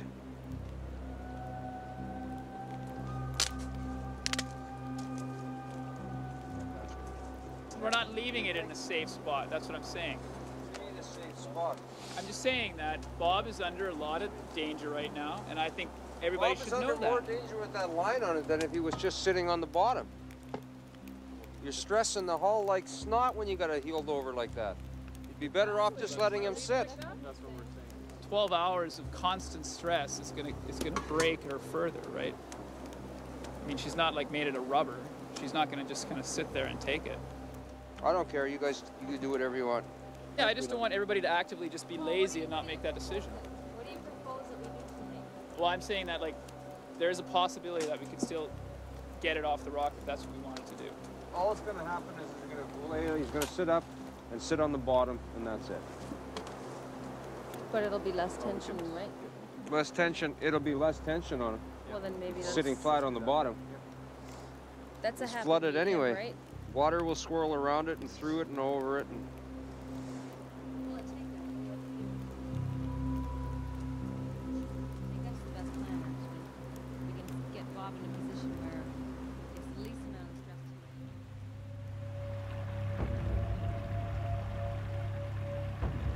the morning light brings little comfort. Bob lies dying on the rocks, his hull splintered, his back broken. The Yorkmen of 1840 believed the resurrection might save their souls. The Yorkmen of 2001 would need a similar miracle to save their quest for the bay. Port bottle!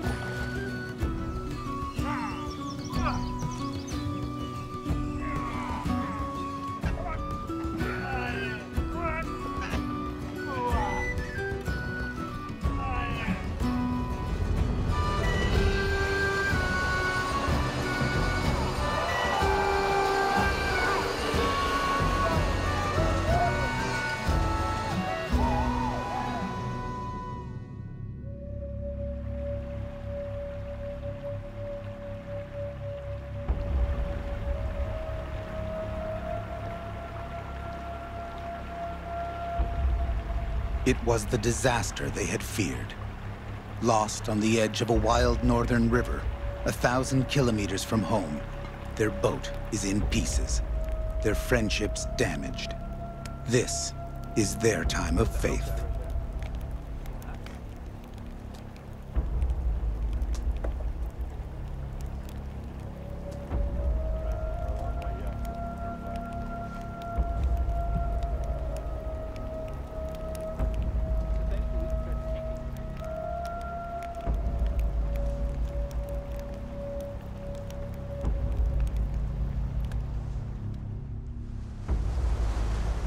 "12 hours earlier, a sudden and terrifying collision sank their York boat.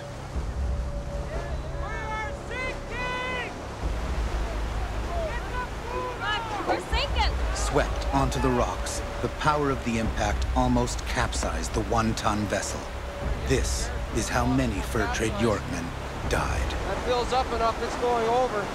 Just before the end of the rapids, we hit a rock very hard, damaged the bottom of the boat significantly, and then got stuck sideways on an even bigger rock shelf, and the boat almost capsized. We had to scramble to get to the upstream gunnels just to keep it from going over. Sir?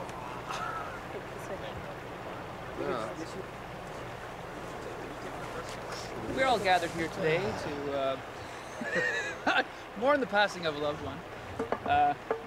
We just got to figure out what we're going to do today. I think we should all just weigh in on our ideas for Bob.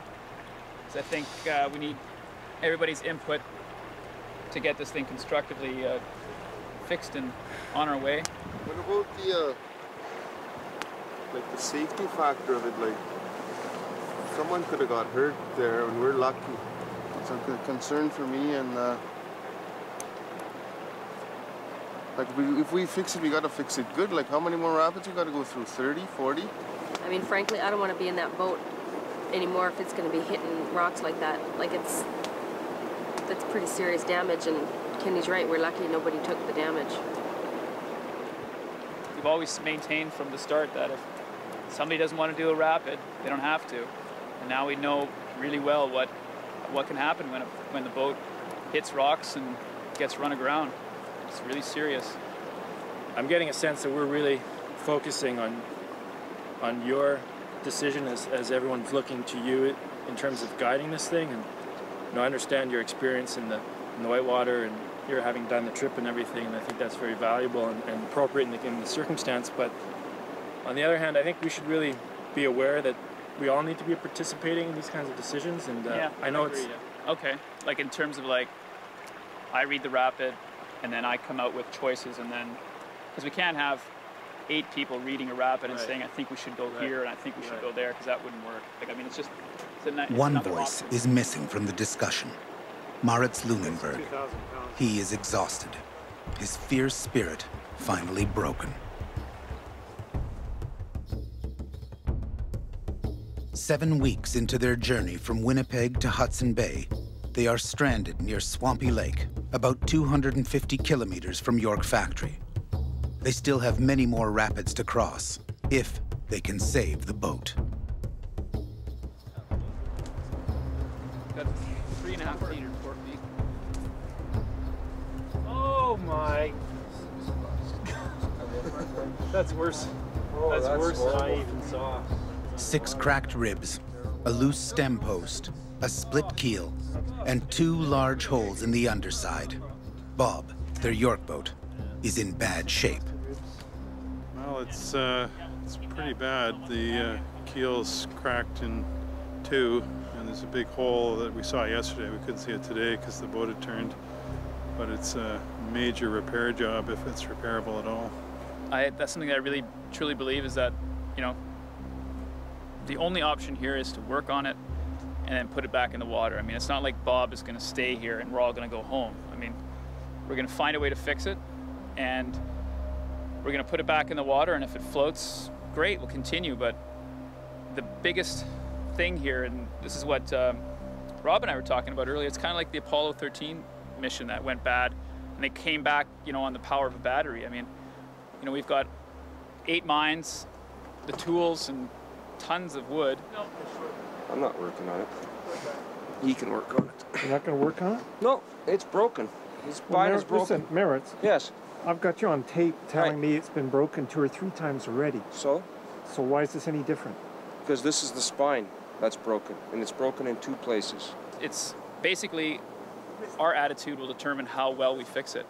If we're pessimistic about it, we'll just go, yeah, that's good enough because we know it won't work and we'll go home, you know. But if we really put our minds to it and we really try and give it an honest shot, I think we can do it. I mean, we're only 250 kilometers away, and sure, we got lots of rapids between here and there, but we'll limp along, you know? Yeah, I agree with Paul. I think attitude is critical. If we think we can't, we're right.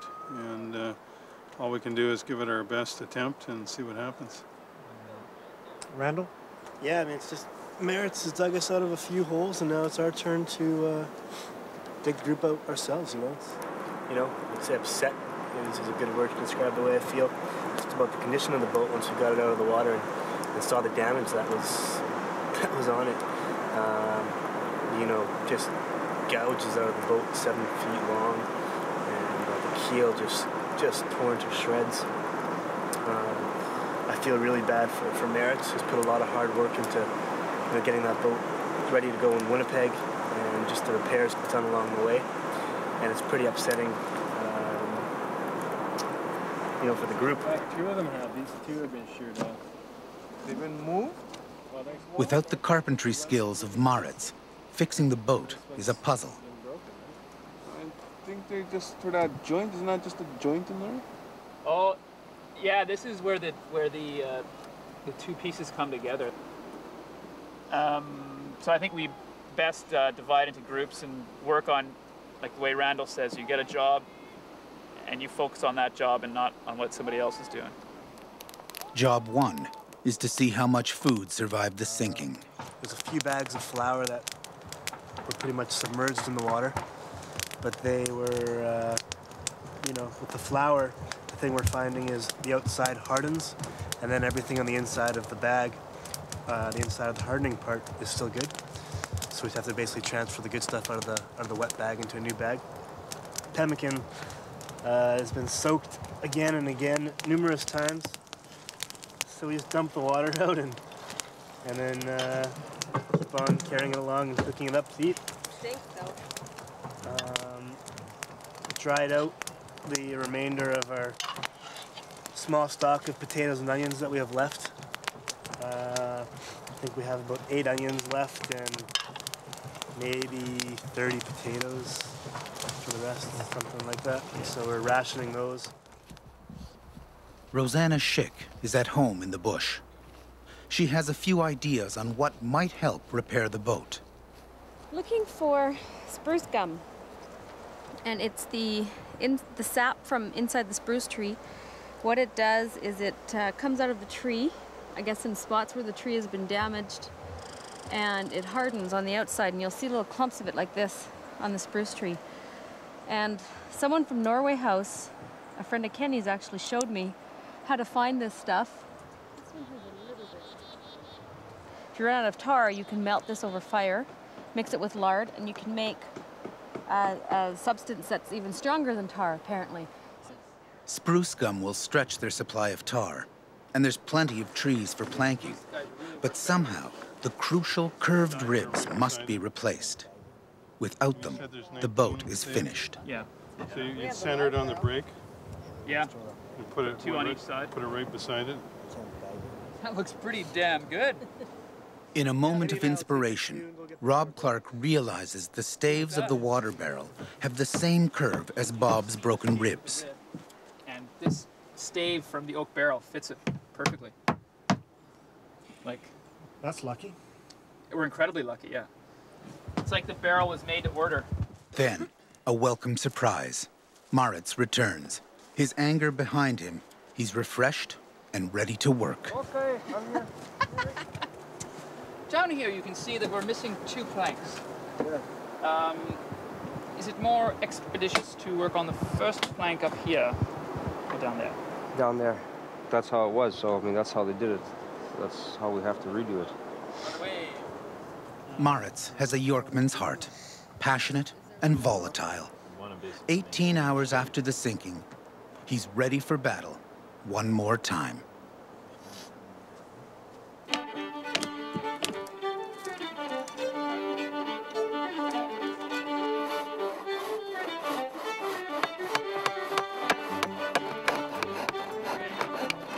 We're doing our best here, but it feels like a gigantic kids project to rebuild a York boat with the materials and tools we have.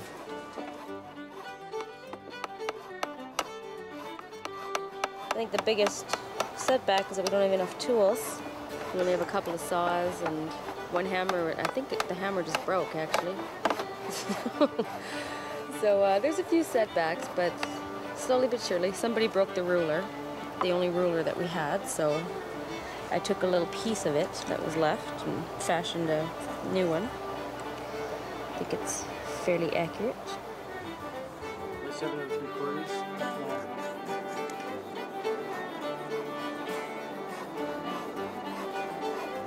Yep.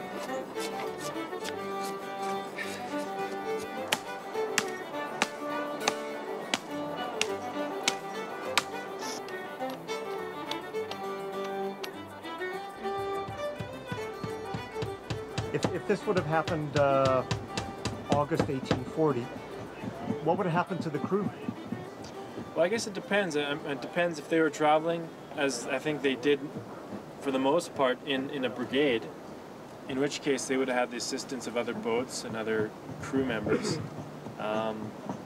If they were traveling individually like we were, I suppose they would make all efforts they could to get it fixed. And failing that, I don't know.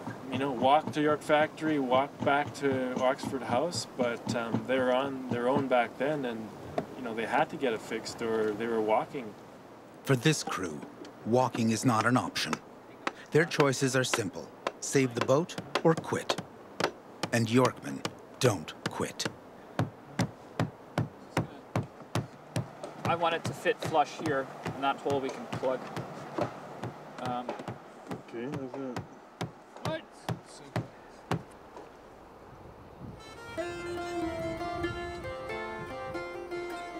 2 days later, Bob is almost repaired. There's some more repairs on the other side of the boat that still have to be done. We're going to have to laminate some lumber to the outside edge of the keel here to pick up this, to sort of make up the difference for the horrendous crack that we have running through here.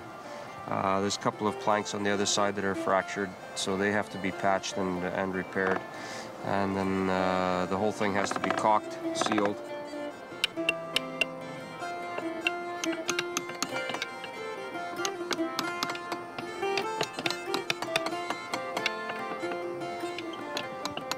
Driven by the determination of Paul and the expertise of Maritz, the holes are patched, the seams plugged, and the hull retarred.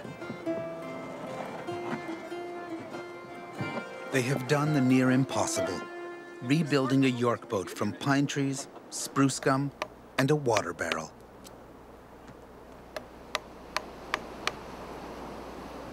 I found that I'm, maybe a little bit pessimistic, or not even maybe a little bit. I am pessimistic on some of our endeavors, and I see what's happened with Bob, and I saw the damage, and my confidence in the ability of the boat to continue on from this point is basically at about 20%.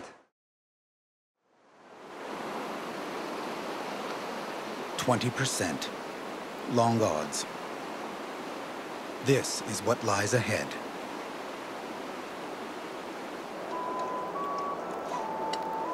I don't think Bob is safe anymore. Tomorrow, they plan on relaunching.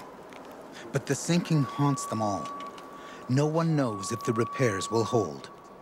They've seen the crushing power of the water, and it has scared them. Ken, badly shaken by the accident, is having doubts about the entire journey. Well, if we hit another rock and it splits and say it turns over again like it did, or it turns right over this time, or if someone gets hurt is my general concern. I don't want anyone to get hurt. And be hard to live with that when, you know, we're just trying to make a film, and if this was our lives, our real job, it would be different. But there's more of a risk now that the boat is not 100%. I'm not a stuntman, and I don't plan on risking, like, I'll take some risk, but you know, like a serious, like, I don't know, like something can happen and, you know, you split your head or you're paralyzed, or, you know, anything can happen. Yea, though I walk through the valley of the shadow of death, I will fear no evil, for thou art with me. Rob Clark is a man of faith. Most of the others are not. Yet on this night, in the northern bush, they sit together in prayer. Some difficult sections left to do on the river, and we're all concerned about it. We just ask you to give us wisdom and guidance in the decisions that we make and in the work that we do on it, and prudence in running the river. We just ask you to keep us all safe, protect the boat, and help us to arrive safely and speedily in York Factory. We thank you in Jesus' name. Amen.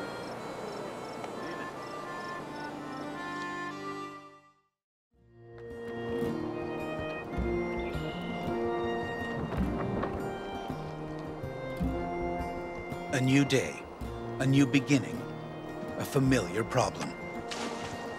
You know, because if she's really stern heavy, that's a good thing. Because, I mean, the rate that this water's coming in, it will need to be bailed, like, pretty much continuously. This is after about an hour and a half, I guess. Hopefully that, you know, she'll swell up a little bit and it won't leak as much. But there's other portages, so we'll be able to take her out sometime. We're all hoping that that Bob stays afloat and that we don't have any more calamitous situations. And yeah, it's nice to get out of here, even if it's just to get out of here. Triangle white, we're going to stay in the middle. But getting out of here puts them right back where they began, in the middle of a killer rapid in a leaky York boat. And this is the biggest rapid we've done, but I think it's, from what we've learned, I think Bob easily handles big waves. There is the possibility that we'll do some damage just because it's a big wave. I don't know. How big is it? The curling back one? Huge. I don't know. How big is huge in feet? So Kenny, you regretting the day you signed up for this project? Not yet. Maybe soon though. That's it. Keep your pressure up against the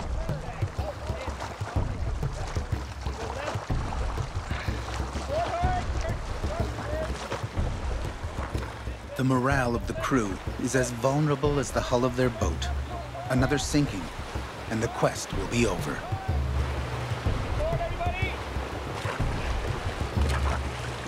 It is a desperate few minutes. To avoid the rocks, they need a precise course through the channel. Paul steers. Moritz sets the pace. The rest of the crew row hard and hope for the best.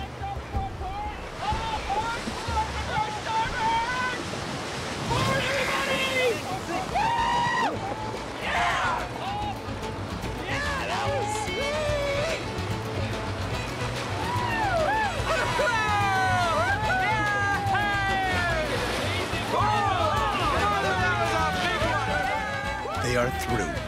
The quest will continue.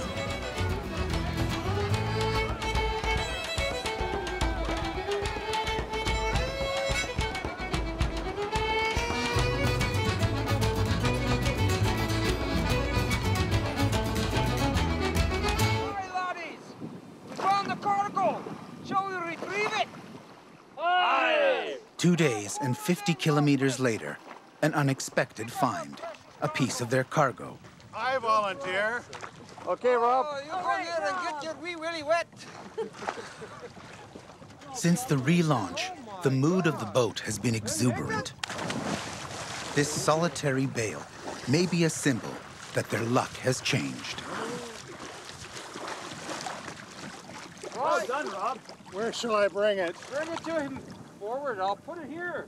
Take it to York Factory, Rob. York Factory? I don't think so. You might have a better chance than... Well done. Oh, good job. Number 3. Is that somebody's lucky number? Bingo! The question is how to get up here without tarring my entire front side.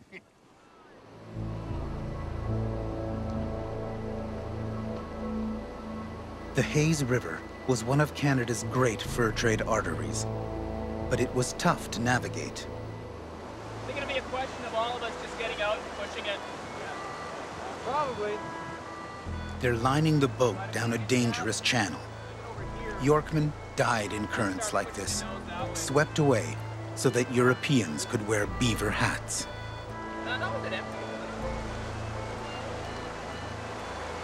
Everybody's going to walk through this one. Few people on, actually more people at the front, pushing the bow. The crew wear helmets and life jackets constantly. Their hobnail boots have the purchase of ice skates, and they worry about being carried downstream.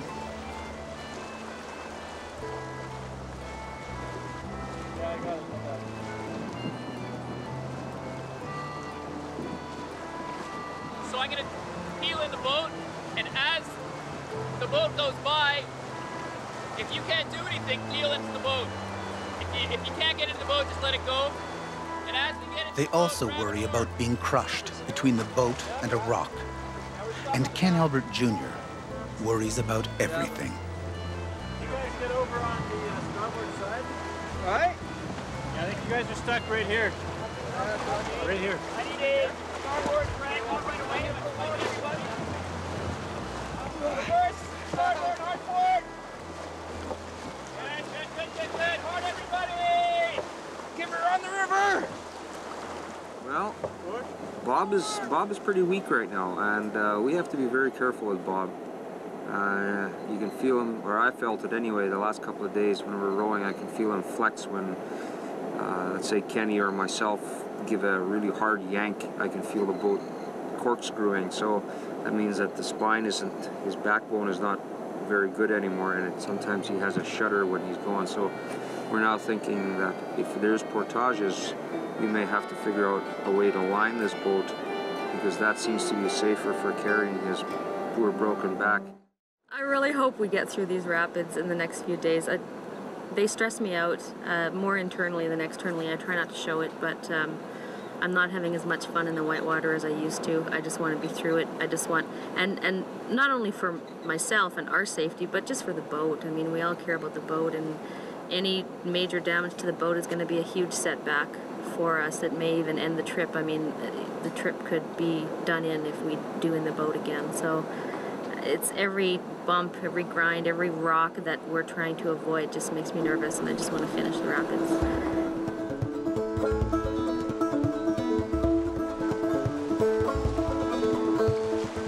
This is Kakwa Rapids, an average set of rapids on the northern Hayes. 200 years ago, York boat crews ran these waters confidently. Paul is tentative. He charts the course by foot and hopes for the best. So what are the options for getting the boat down here? We have 3 channels, 1.5 meter drop over shallow rocks, far right, not very good. Middle is death by bob over sharp rocks, really bad. This looks a little bit better. It's fast, we don't know how deep it is. It looks kind of shallow in some places, and you just got to guess a lot of times. Their quest has become a series of guesses. Run the channel or portage the York boat. No one knows. The York boat is a very demanding beast. There's no doubt about it. But it is hard work, and it takes concentration, and it takes timing, and I think as a group we're really starting to coalesce. You know, today and yesterday in the rapids that we were running, things were just clicking really nicely. Oh yeah, especially with 7 other strangers, like just to to be with them for that long without beating any one of them up yet is something.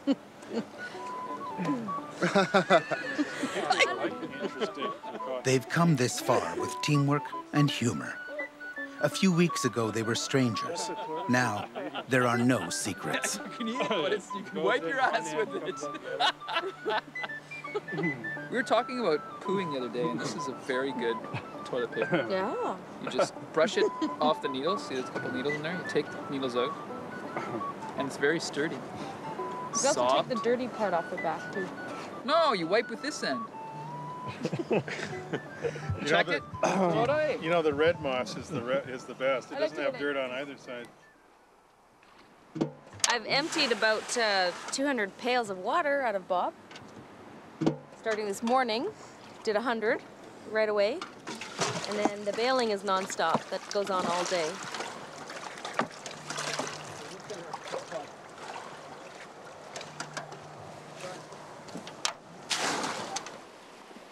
The beauty of the Hayes is an illusion. It is a dark and deadly river.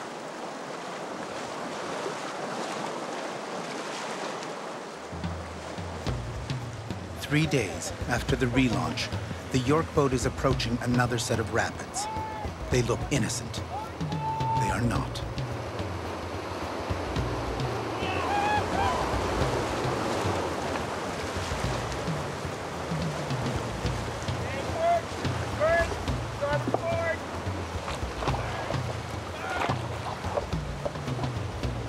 Reverie turns to panic. They have made a mistake. Ken Albert Jr.'s fears are about to be realized.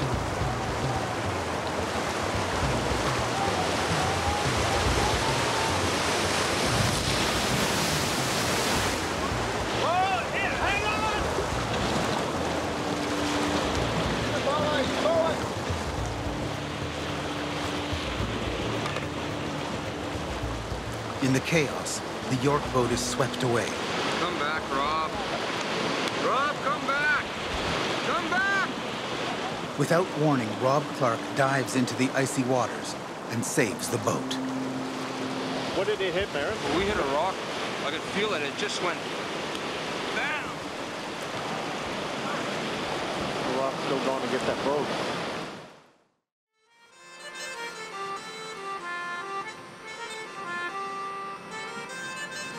Luck was with them. The York boat and Rob Clark escaped serious injury. I'm actually thinking maybe we should call Bob Patches. Fixing the boat is now second nature to Moritz. Beaten, bruised, and scarred, Bob is patched up once more.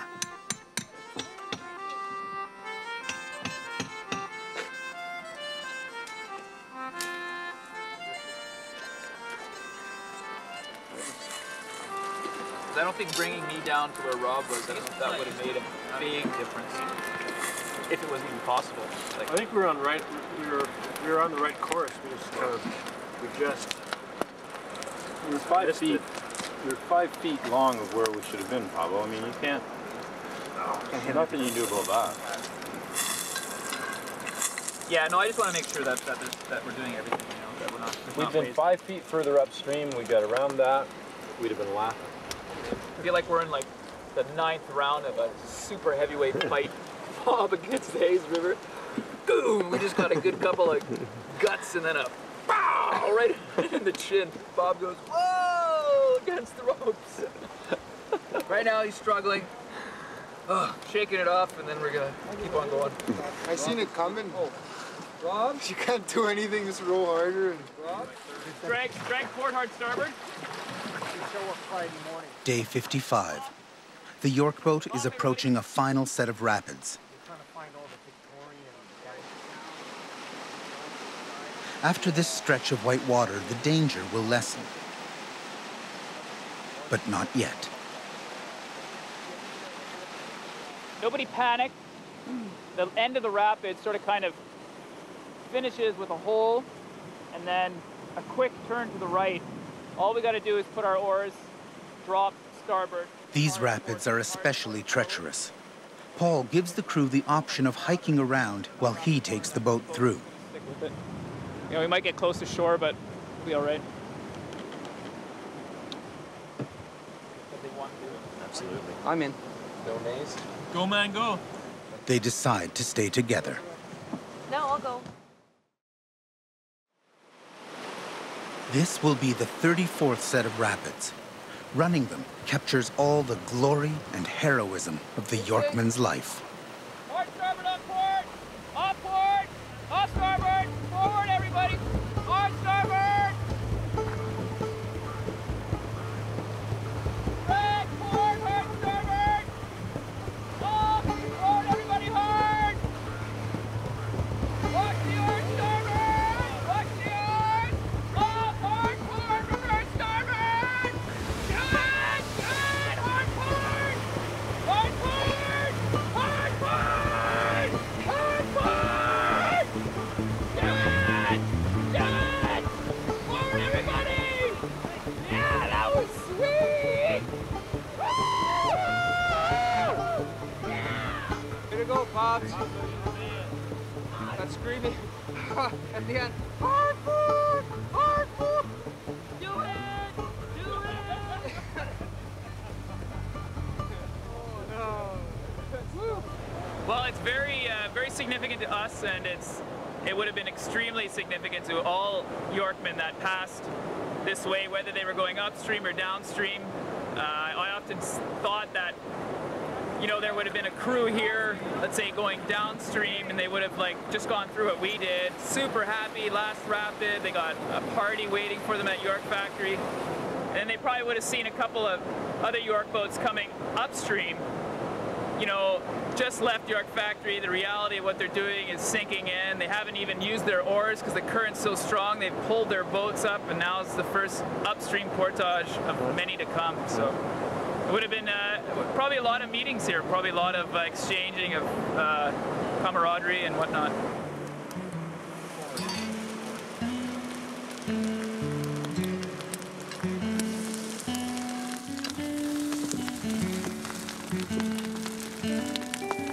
Spice here. Jeez, these were good. Probably for about 20K. 20K. Insane. Late August on the Hayes. Dampness is everywhere.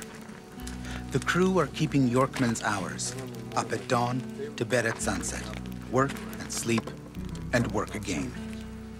Around them, the land is changing. The forests of pine and tamarack are dissolving into the bleak northern tundra. The air is chilled by an ice wind off the bay.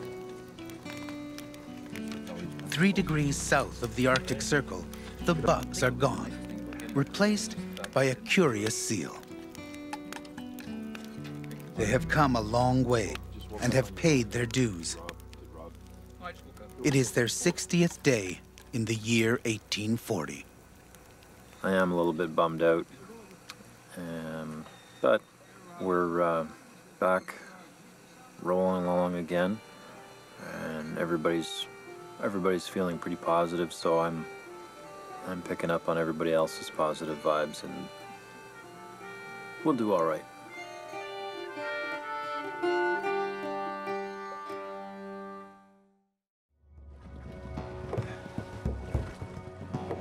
Hudson Bay is the realm of storms.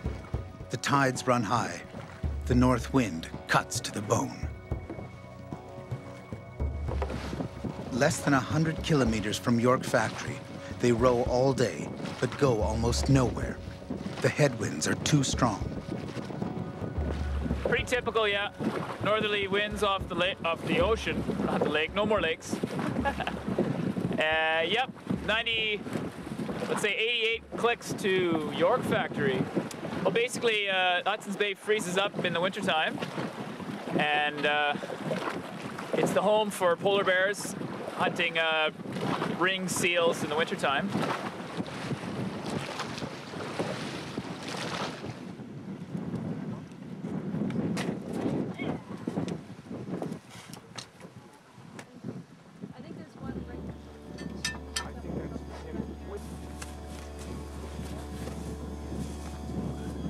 To conserve their strength, the crew seek shelter in the bush.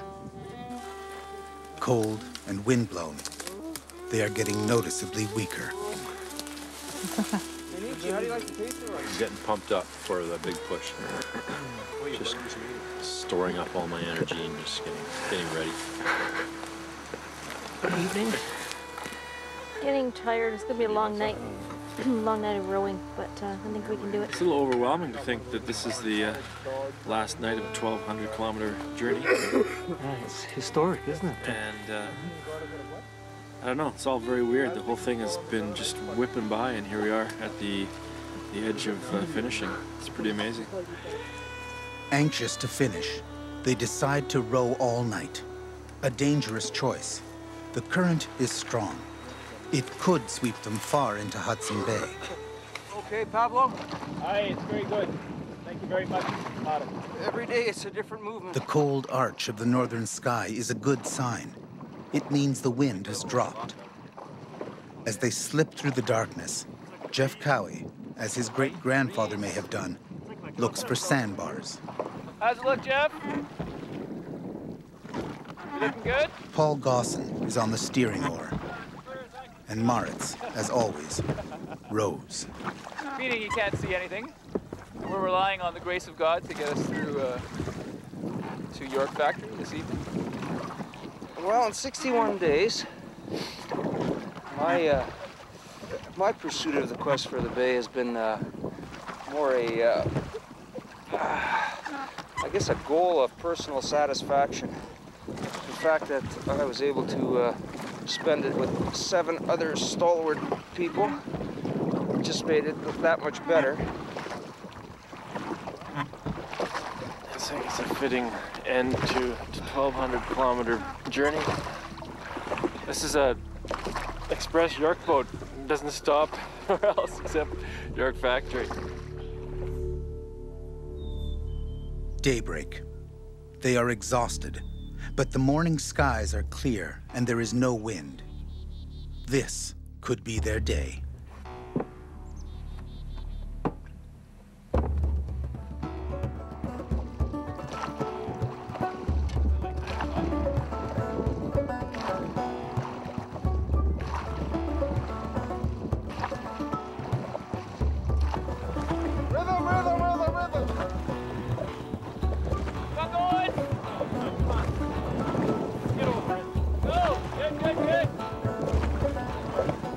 It is the afternoon of day 61, and a storm is chasing them north. Sensing the end of the journey, Ken Albert Jr. rows like the desperate Yorkman he's become, driving Bob towards the bay. Yeah, there's a few times I thought Bob was done, but the team is so strong, nothing could stop him. The team is strong. Not for its physical strength, but for its character. A hydro lineman and a river guide. A teacher and a student. A rock band manager, an academic, a businessman and a carpenter. Ordinary Canadians doing the extraordinary. 8 more dedicated people I've never seen. Helping each other out, picking each other up. I don't know. It's a privilege and an honor for me to have all these friends of mine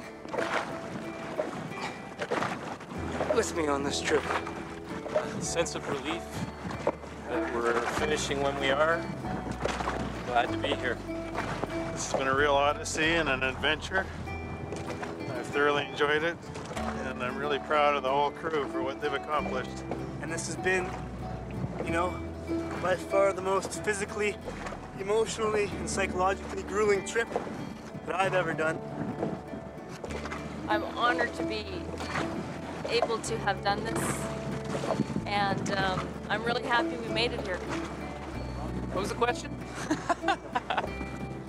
I'd like to thank God for looking after us on this most dangerous trip we took. And I'm really proud of this crew. You really beat the odds to get here. It's kind of sad in a little ways because grown really attached to the crew, and we just are just a great bunch of people, and it's too bad it's all going to end in about 20 minutes. In 2 days, we're going to be back in the city, resuming our lives, and this is it. Not sure really what to feel. I think a few weeks I'll have a better perspective on this whole business. It's a pretty amazing moment, though. It's a long way. We've come a long way. I see the white observation tower of York Factory. Everybody hard, let's go into the eddy here. Reverse, starboard, forward, reverse, forward, starboard, let's go.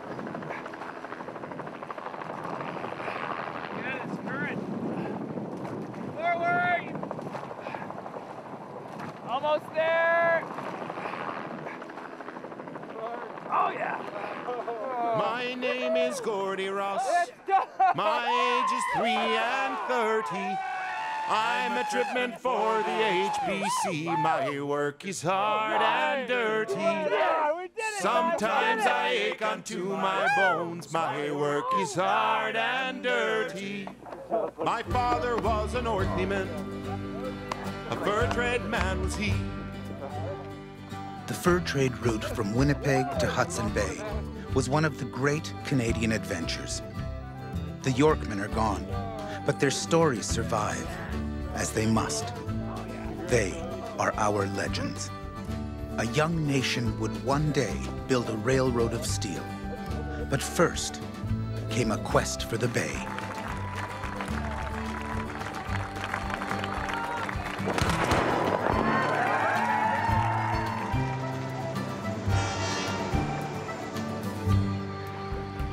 When I was but a young lad, I joined the company. I worked the York boats hauling fur for 10 cents a day. I broke my back in a York boat for 10 cents a day. And when you're in a York boat, the work is living hell. And where you'll sleep at the end of the day, there's no one that can tell. And where some sleep in the water's deep, there's no one left to tell. Oh, the river flows, the free wind blows, the seasons pass away,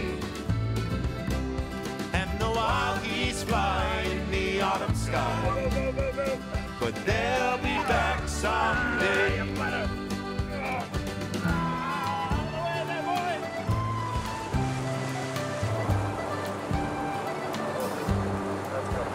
We worked as stripmen on the boats, John Louis, Peak and me. The rocks and rapids took them both. Someday maybe it's me. It ain't no life for a young man. Someday I'll walk away, but I guess I'll work another season. I just can't seem to save my pay. No, it ain't no life for a young man. I can't seem to save my pay. The 21st century Yorkmen complete their quest with pride.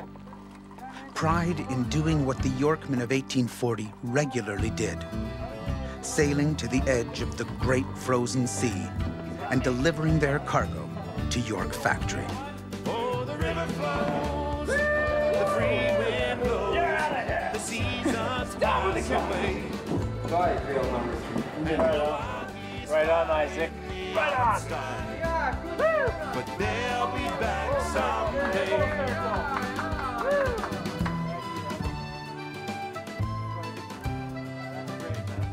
I am a Yorkman.